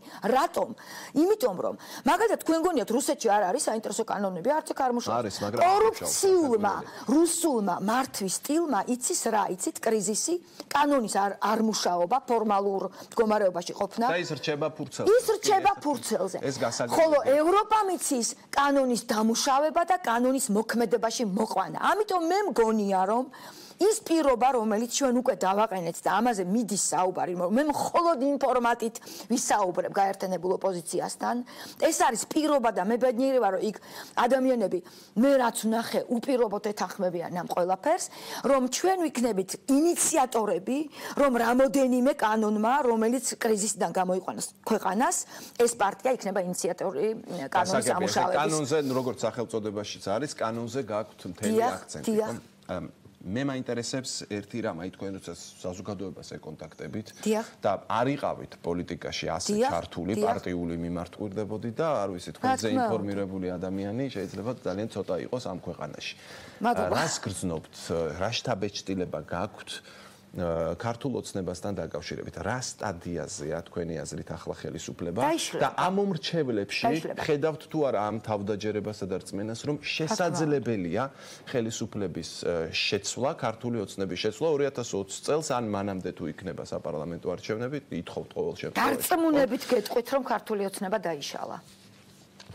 ეს დაშლა ისინი რას ეძახიან იცით რა მე მინდა პროცესი იქ პარტიაში გარკვეული პროცესები მიდის ცდილობს ივანიშვილი რომ პარტიაში ვითარება დაარეგულიროს გარკვეული გეგმები აქვს სავარაუდოდ როგორ მოიგოს საპარლამენტო არჩევნები აქ სერიოზული საკითხები შემოდის მათ შორის საარჩევნო სისტემა და ასე შემდეგ თუ კი სამართლიანი საარჩევნო გარემო არ იქნა, შეიძლება შედეგი იყოს სულ სხვა და არა ის რასაც ელოდებით. როგორ გითხრათ, ვახო, კანონი და სამართალი ეს იქნება ის პარტია, რომელსაც ვთვლი, რომ ის ადამიანები მოეპოტინებიან, ვისაც ტვინი არ ეყოფა, რომ დროზე წავიდეს, იმიტომ რომ ზუსტად ეს პარტია იქნება ის პარტია, რომელიც კანონისა და სამართლისა და როჯოზე დადგება, რომ ხალხმა ისინი სამარცხვინოთ არ გაუშვას.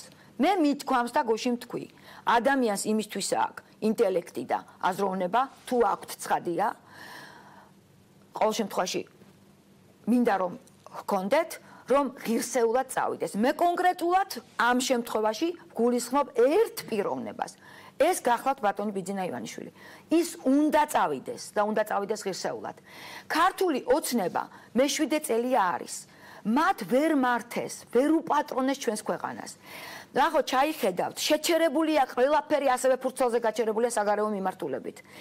როგორ გითხრათ, ის შესანიშნავი ამბავი, რაც ჩვენ ვიზეიმეთ, მე პირადად სტატუსიც კი დავდე მახსოვს, როდესაც აი ეს გამარტივებული რა თქმა უნდა, მე არა ვარ ჩასაფრებული ოპოზიცია, ბედნიერი ვიყავი, ვფიქრე, აი იქნებ კიდევ რაღაცას მოვეპოტინოთ. ისიც კი საქართველოს შემოუტრიალდა დიდ უბედურებად და როგორ გეტყვით ბჭყალებში ახლა დიდი უბედურება ღმერთმა გვაშოროს, მაგრამ ისევ საუბრობ, რატომ გეტყვით? მოხდა რა, გადინება წეგან აბსოლუტურად სწორი მონაცემით საუბრობდა. მილიონამდე ადამიანია ეხლა გასული. წარმოგიდგენიათ რა ტრაგედია ეს ჩვენთვის. გადინება მოხდა ახალგაზრდა კადრის. საშუალო ფენის გადინება გაჭირვებული ხალხის. და შემოდის, ეხლა ვიღაც მეტყვის თუ თქვენ დასავლური ვექტორის პარტია ხართ რა მიწის გაყიდვა არ შეიძლება, ვინ თქვა, როდი სულ ამბობ მიწის რეგულაციების ქვეშ, რასწანებს სწორად უნდა ამუშაო კანონი და კი ბატონო, მაგრამ შემოდის მწირი ინვესტიცია შემოაქვთ, ჩადებენ მერე ვახო აღარ ამუშავებენ მიწას. გუშინ ვიხუმრე მოთაგესმეთ კი ჩემი სამშობლო თითქოს შეგრძნება, მაგრამ აი ვიღაცამ დაიბევა. ხალხო მიწებია, გაჩერებული. ამას საბოტაჟი ქვია. შენ წარმოგიდგენია საძოვრები რო აიღო? ვიღაცამ წირი ინვესტიცია ჩაადოს, მოდი 50,000-ზე იგულისხმე. ყველას აქვს ახლა უცხოელს რომ 30,000-ად იყიდოს ქართული მიწა. როგორია უბრალო არითმეტიკით დაიანგარიშე, რა საბოტაჟი შეიძლება იყოს ქვეყნისთვის? უკვე საბოტაჟია ქვეყანა. მიწები არის ნაყიდი, გაყიდული. და გნებავთ, მოდი როგორ ავიღოთ, იცით? უბრალოდ უცხოელსაც ნუ აიღებთ. ქართველი კაცი აიღე, გლეხს საძოვარი თუ არ დაუბრუნე შენ, იმას საშუალება თუ არ მიეცი, გინდა სახელმწიფო სუბსიდირებით. სუბსიდირება ჩვენ გავაკეთეთ. სუბსიდირება შენ თუ არ გააკონტროლებ და ბოლომდე არ მიყევი. როგორ ხდება? შენ შიერ კაცს რომ 10,000 ლარს მისცემ, ვახო, შიერ გლეხს, რომელსაც თვალით არ უნახავს წამლის ფულიც კი წლების განმავლობაში. თქვენ გონიათ რომ ბევრი აღმოჩნდება იქიდან, ვინც იმას მიზანმიმართულად ახარჯავს, არა ცხადია. თქვენ როგორ ემზადებით კონკრეტულ თემებს?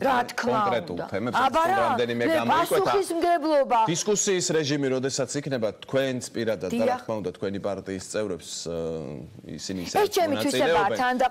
საინტერესო იქნება საგნობრივი დისკუსია, ბუნებრივია და ეს წინასაარჩევნო პერიოდშიც მანამდეც მოხდება აქ. ამ ეთერშიც და ბევრ სხვა ეთერშიც. მე მინდა გკითხოთ ერთი რამ, რა სჭირდება დღეს ხელისუფლების შეცვლას თქვენი აზრით? ოპოზიცია გულხელდააკრეფილი კანონი და სამართალი. აი პოლიტიკური თვალსაზრისით კიდევ ის რაც 2016 წელს უთხრეს ოპოზიციურად განწყობილ ამომრჩევს, რომ ჩვენ შევცვლით ხელისუფლებას და ვერ შეცვალეს. საპრეზიდენტო არჩევნებზე, რასაც ოპოზიცია ეუბნებოდა, რომ პრეზიდენტი არ იქნება ხელისუფლებისგან მხარდაჭერილი კანდიდატი და ოპოზიციონერი გახდება, მაგრამ ვერ გახდა და გახდა გალბატონი სალომე ზურაბიშვილი. ანუ ყველა არჩევნებს იგებს ქართული ოცნება 2012 წელს. ვერ მოხდება ახლა. აი რატომ ვერ მოხდება? იმიტომ ვერ მოხდება, რომ მათ წაგებული აქვთ არჩევნები, მე ვუყოთ პრეზიდენტო არჩევნები წაგებულია ხელისუფლებას. ეუთოსთვის ისეთი გაყალბება დაიდო, რომ ესე იგი უმძიმესი დასკვნა დაიდო, ხომ მაგრამ აი 2020 წელს. ამიტომ ვფიქრობ, რომ პროპორციულ არჩევნებზე მგონი მდგომარეობამდე, რომ ის წამოვა პროპორციულად. ანუ მაჟორიტარული მე ესე ვფიქრობ, რომ წამოვა და საერთოდაც გონია, რომ ვადამდელ არჩევნებზეც უნდა ჩენი, აი მოსახლეობას პრაგმატულად უნდა ვთქვათ ეს ყველაფერი. სულ არის პედალირება ნაციონალურ მოძრაობაზე. მე მეცნობა ხოლმე 9 წელი ვიყავი ოპოზიციაში და იმ დღეს ცუდად თქვიო და არა გავიმეორებ, კარგად ვთქვი. უსასტიკესი დანაშაულებრივი ქმედებები იყო ყოფილი ხელისუფლების დროს. მეტი რა სიტყვა ვთქვა, არ ვიცი ქართულში კიდევ რა არის, ხო? მაგრამ ეს ხდებოდა ინსტიტუციების აღშენებლობის პარალელურად. ინსტიტუციების ნგრევის პარალელურად მიდის ახლა სასტიკი დანაშაულებრივი ქმედებები. ამას ხალხი აანალიზებს. შესაბამისად, ჩვენ ახლა შემოვეშველეთ ამ ადამიანებს ამ პარტიით, კანონით და სამართლით, აბსოლუტურად კანონით და სამართლით და ჩვენ ვთავაზობთ გაერთიანებულ ოპოზიციას თავად და მათთან ურთიერთობით, იმიტომ რომ მგონია რომ აქაც უნდა ერთხელ ვიხუმრე მეოთხარი პარტიის რომლისაც გეშინიათ ასე ძალიან ნაციონალური მოძრაობის მეთქი. იქ არ მოგწონთ და არ გირჩევნიათ რომ სათავეში მოექცეს ისეთი ადამიანი თავისი აზრდით და კულტუროლოგიით და თავისი კეთილგანწყობით და გონიერებით, როგორც ვაშაძეა მეთქი, გრიგოლ ვაშაძეზე ვთქვი. გაეცინათ და დამეთანხმენ. ასია. თუ შენ ქართული ოცნება ხარ და სათავეშივე მიეცი ნაციონალურ მოძრაობას ლეგიტიმურობის უფლება და მიეცი, ცხადია ხო? ეს ხო ჩემი მოგონილი არ არის ლეგიტიმურად, მათ მიიღეს მონაწილეობა არჩევნებში, ხო? მაშინ შენ რა გინდა? რომ თან უფლება მისცე ლეგიტიმურობის და თან საკუთარი ხალხი ესე იგი დაბოღმილად და როგორ გითხრათ, მაპატით არ მიყვარს ეს სიტყვა, მაგრამ ნუ რა მოხდა იწყვეს მოდაშია ბოლო დროს, ესე იგი დაბულინგებულად აქციო, რას ბრძანებთ? ჩვენი მოქალაქეები არიან. შენ უნდა შეეცადო რომ ისინი რადგან ლეგიტიმურად აქციე, აბსოლუტურად ჩვეულებრივად, რა ლეგიტიმიზაციის უფლებაც აქვთ, ისე სრულფასოვნად ადამიანმა იგნორ თავი. ჩვენ ვასრულებთ ჩვენ საუბარს და ბოლო შეკითხვას დაგისვამთ, ანუ თქვენ თქვით რომ აი ამ ველზე ხართ, ოპოზიციურ ველზე, სადაც გაერთიანებული ეხლა არის ოპოზიცია. უსერიოზულესი ხიდი. ეს არის კანონი და სამართალი, რომელიც გრძნობ რომ საზოგადოებაში დიდი ნდობით შემოვიდა და ამ ნდობას ვახო, რა უნდა მოხდეს ამ ქვეყნად, რა უნდა მიღირდეს, როგორ გითხრა. რაც მე ამ 6 თვის განმავლობაში გადავიტანე, მხოლოდ იმიტომ რომ საქართველოს წისქვილზე დამესხა წყალი.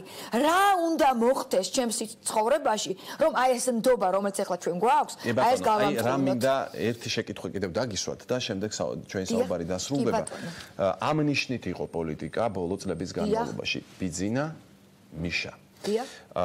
თქვენ შეძლებთ დარწმუნებას ამ მომრჩევლის, რომ ეს აღარ არის, რომ არ იქნება მხოლოდ ორი პოლუსი, იმიტომ საზოგადოებაში აი თუნდაც კვლევებიც აჩვენებს, გადაუწყვეტელი ამ მომრჩეველი, ვინც არავისკენ არის ძალიან მაღალი. ეს თავისთავად ნიშნავს, რომ ახალ პოლიტიკურ ძალაზე არის მოთხოვნა. გარშემო შორს ნუ მიდიხარ, ძალიან ახლოს ჩემს გარშემოა ეს გადაუწყვეტელი. 2020 წელი იქნება თუ არა ბიძინა და მიშას ბრძოლა, თუ იქნება სხვა ტიპის არჩევნები 2020-ში თუ მანამდე არ ვიცი როცა ჩატარდება ეს არჩევნები.